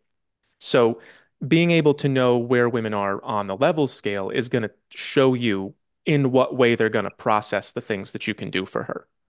And again, it's not good and bad, but the lower you go, the more crude it's going to get. So when you hear women talking about you need to be 6 foot, 6 figures, all that. It's like that's a very basic, very low Okay. way of processing that. It's like either you have the stuff or you don't. And the higher Mm. that she gets in consciousness, the more she's going to be able to say, "Oh, you're a really unique individual who has some things quite strongly manifesting in you," and that can be what fits in there. If that Okay. makes sense, yeah. That does make sense. Quick little thing that I want to ask you. Uh, for a personal side, when it comes to the levels of perception, I felt like at times that I used to go up and down the tiers, like you said, that people can stably be at one and drop to another. Mhm. I feel like I've lost the ability to go to upper levels of the tier. Is there any way to get that back, whether it's like repetition in thinking about something, or is it just Yep. going into deeper subjects, or just repeated study? What is it? Or is Slow there down. anything? Slow down. So I was talking to somebody a little while ago who was asking me about, when I came out with my levels video, everybody came to me and said, I'm a level 8, I'm a level 9. And it's like, well, here's the test, right? And not everybody is Mhm. up there. I haven't even scored at a level 9 on my own test yet. I got a bunch of I'm 8s and definitely not 7s. a level 9. You But what? yeah, I'm definitely not a level 9. Yeah, No. yeah, yeah, sure. So the way that you move up is by what I call thinking about thinking. And what Yeah. that means functionally is this person who said that they were at 8, and then I said, I think more 6 most of the time. Um, what I said was, those thoughts that you have during meditation that feel like 8, slow down when you're interacting with people and wait until you feel that way in your social interactions and then bring them up. Pause during conversation, like think about it until you know exactly what to say. And that's like working out. That's like a muscle. So those higher level thoughts that you have, if you want to install them as a constant part of your personality, slow down and remember them. The thoughts that you have when you're in the shower or when you're meditating or when you're reading a book, when you're in the more trying times of life, when you're in traffic or when you're in an argument or when you're at work, go slow enough to bring them out and it'll become a habit. That's what I mean by thinking about thinking. It's slow down and bring out the thoughts until the higher structure solidifies itself as your normal way. That sound good, man? Awesome. All right. I don't know if we lost him. No, I'm still here. All right. I'm James, just that makes putting sense that to together you? in my head. I feel like I'm processing that, and there's one bit that doesn't properly make sense to me, and that's the piecing it apart. Are you talking about the situation or the thoughts going through your head? It's about the thoughts going through your head. So when you are Okay. in a situation that causes you to need to think on your feet, right? You can downshift to a lower level. Like I had a client, a coaching client who I evaluated as thinking at level 7 during his normal, times. And then he was talking to me about his relationships with women, and it was really obvious that he downshifted to 4. He was just worried about, am I doing the right thing and what does she expect from me? It was all this very second person perspective. And the advice that I gave him was, you're a really high level thinker. The next time you're in that situation, slow down and remember what I'm telling you. Remember to bring this part of your personality into this part of your personality. If I had the time to be who I am over here in this situation that makes me nervous and don't know what I'm doing, what would I then say to her differently? How would I then behave differently? You got to learn Okay. that skill. You have to learn that skill in the moment. So you're bringing the more mature aspects of yourself into the less mature aspects of yourself. And that's what's going to cause the growth. Okay. That makes sense. I get it. Great. All right, Thank you. James. James, thanks for your question. Last question, Kevin. Kevin, last question. What is it, brother? Hey, yeah, hi. This question is for Homath. I was wondering, do you have any pictures explaining how sometimes, like your female friends could be irrational? You give them some advice, hey, don't do this or don't go on a date with this guy, and all their friend groups will say the same thing, will echo the same thing, red flag, red flag, red flag. But in the end, they still do it. They still go. Yeah, I mean, it sounds like what you're saying is the women will tell themselves any lies that they have to believe that the bad boy is Prince Charming. If she's attracted enough to the guy, she'll just say, "Oh, I can fix him," right? Is that what you're talking about? Mm, maybe I'm just looking for any like depiction of why they will go against logic and will go against like reasoning. Well, And because of what they want. It's because of what they want. It's because people want to imagine that they're gonna get what they want in life. There are people who always say, when I'm rich, and then they die poor. People want to imagine that life is going to work out for them. So when girls are, making decisions that are not going to work out great for them, it's because they want to imagine that they will work out great. It's very, very difficult to get people to be reasonable if they would rather live in a fantasy. It's just, you just can't always do that. People are going to have to confront reality at some point, or they're just going to be living in delusion all the time, which is really my main enemy is delusion. And if people don't want to leave delusion, they won't. They're not going to. But the best way to make people want to is just have them confront reality. If you do this, you get this. There's nobody else made that happen to you.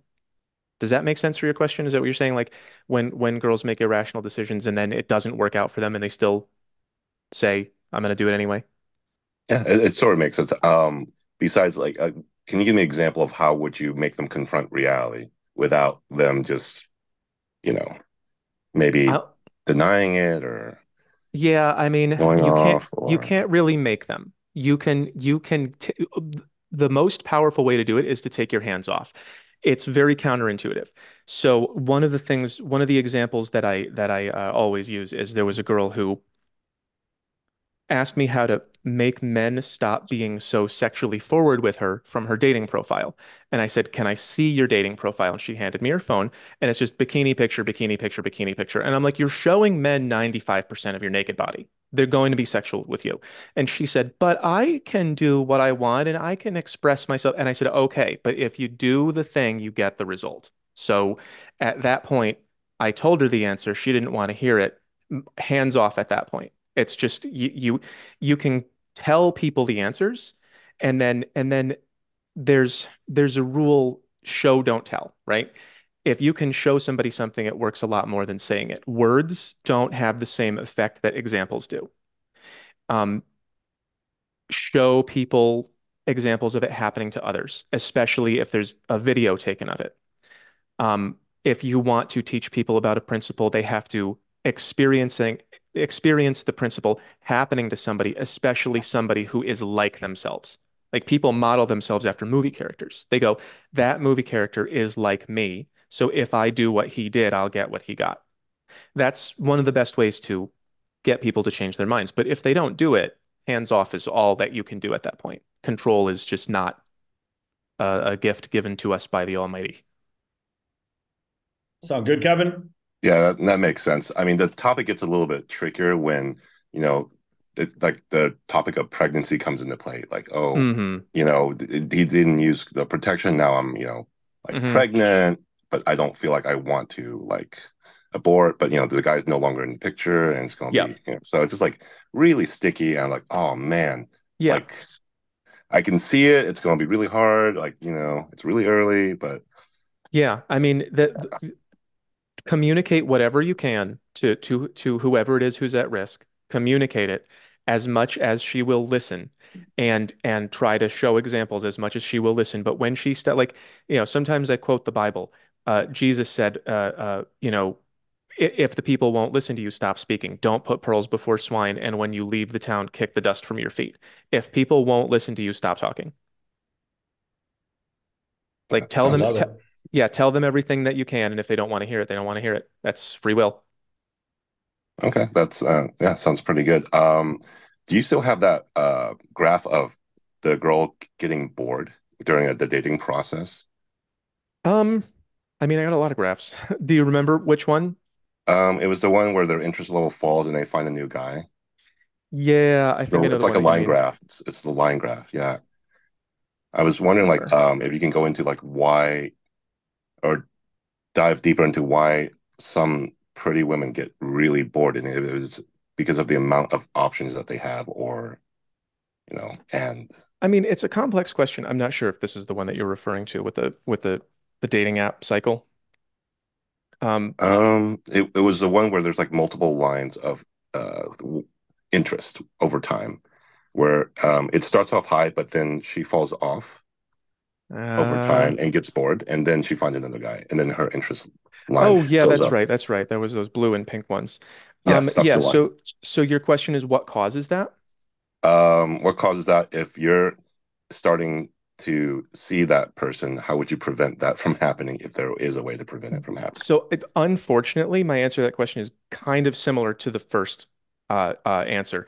If she is addicted to this peak excitement period, which is kind of what's happening with apps and hookup culture and everything, when you get into a new relationship, you have that spark and that excitement, and it's so much fun and it feels great. And after time, you start getting to know someone, and they say familiarity breeds contempt. Well, contempt isn't sexy. So sometimes a girl will just start getting bored with a guy and she won't see him as Superman anymore. And then she latches onto a new guy who gives her that rush. So a lot of these girls are just like drug addicts, but with sex, and they're just chasing rush after rush after rush after rush. If you can't get them to understand, that if you make better choices, your stability increases over time. And if you make bad choices, your stability is just going to be all over the place. I think there was another, there it is. If you make good choices, your life gets better slowly. If you make bad choices, you might have a lot of fun, but you're going to crash really hard. Um, it's about getting people to grow up in a way and live in a way where they understand that you can't just have peak fun all the time. And if you make those choices that get you peak fun and then you stop doing the thing as soon as it's not peak fun, you're going to be giving up on this slow building over time.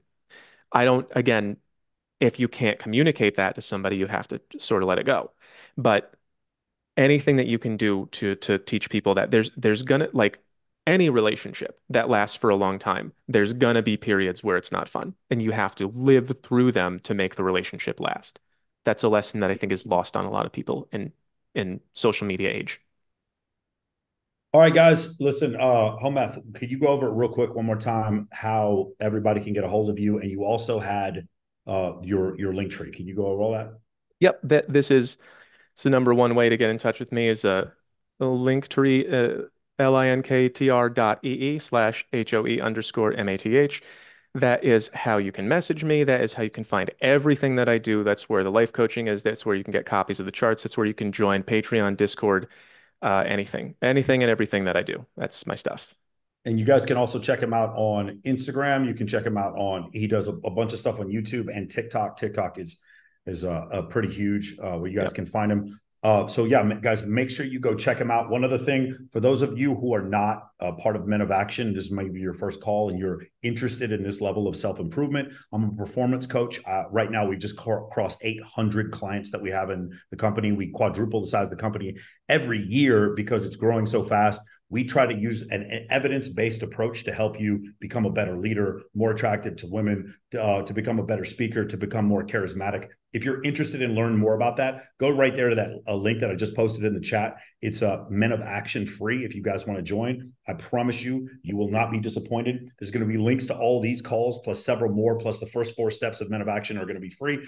And you can check out the interview that I already did with Homath that has done fantastic. I think it's probably 125,000 views that we just did recently. So it's done really well. Man, I want to thank you a lot for coming on, man. Hopefully we can do something else like this again. I know this is different, having people come on with their camera to ask questions. That's great. It's awesome. Yeah, thanks for having me. Of course, man. All right, guys. We will see all of you. I'll be back to do this again in 2 weeks. Tomorrow, if you're in Men of Action, I'll see you guys in 24 hours. And on Wednesday, the oldest old school fucking female PUA of all time, Kezia Noble, is coming on my podcast. So you guys can check that out. We get into a few arguments about things. We don't see things quite the same way, but I think you guys will enjoy it. Homath, you guys, all of you need to follow him, especially on YouTube and TikTok, and then also check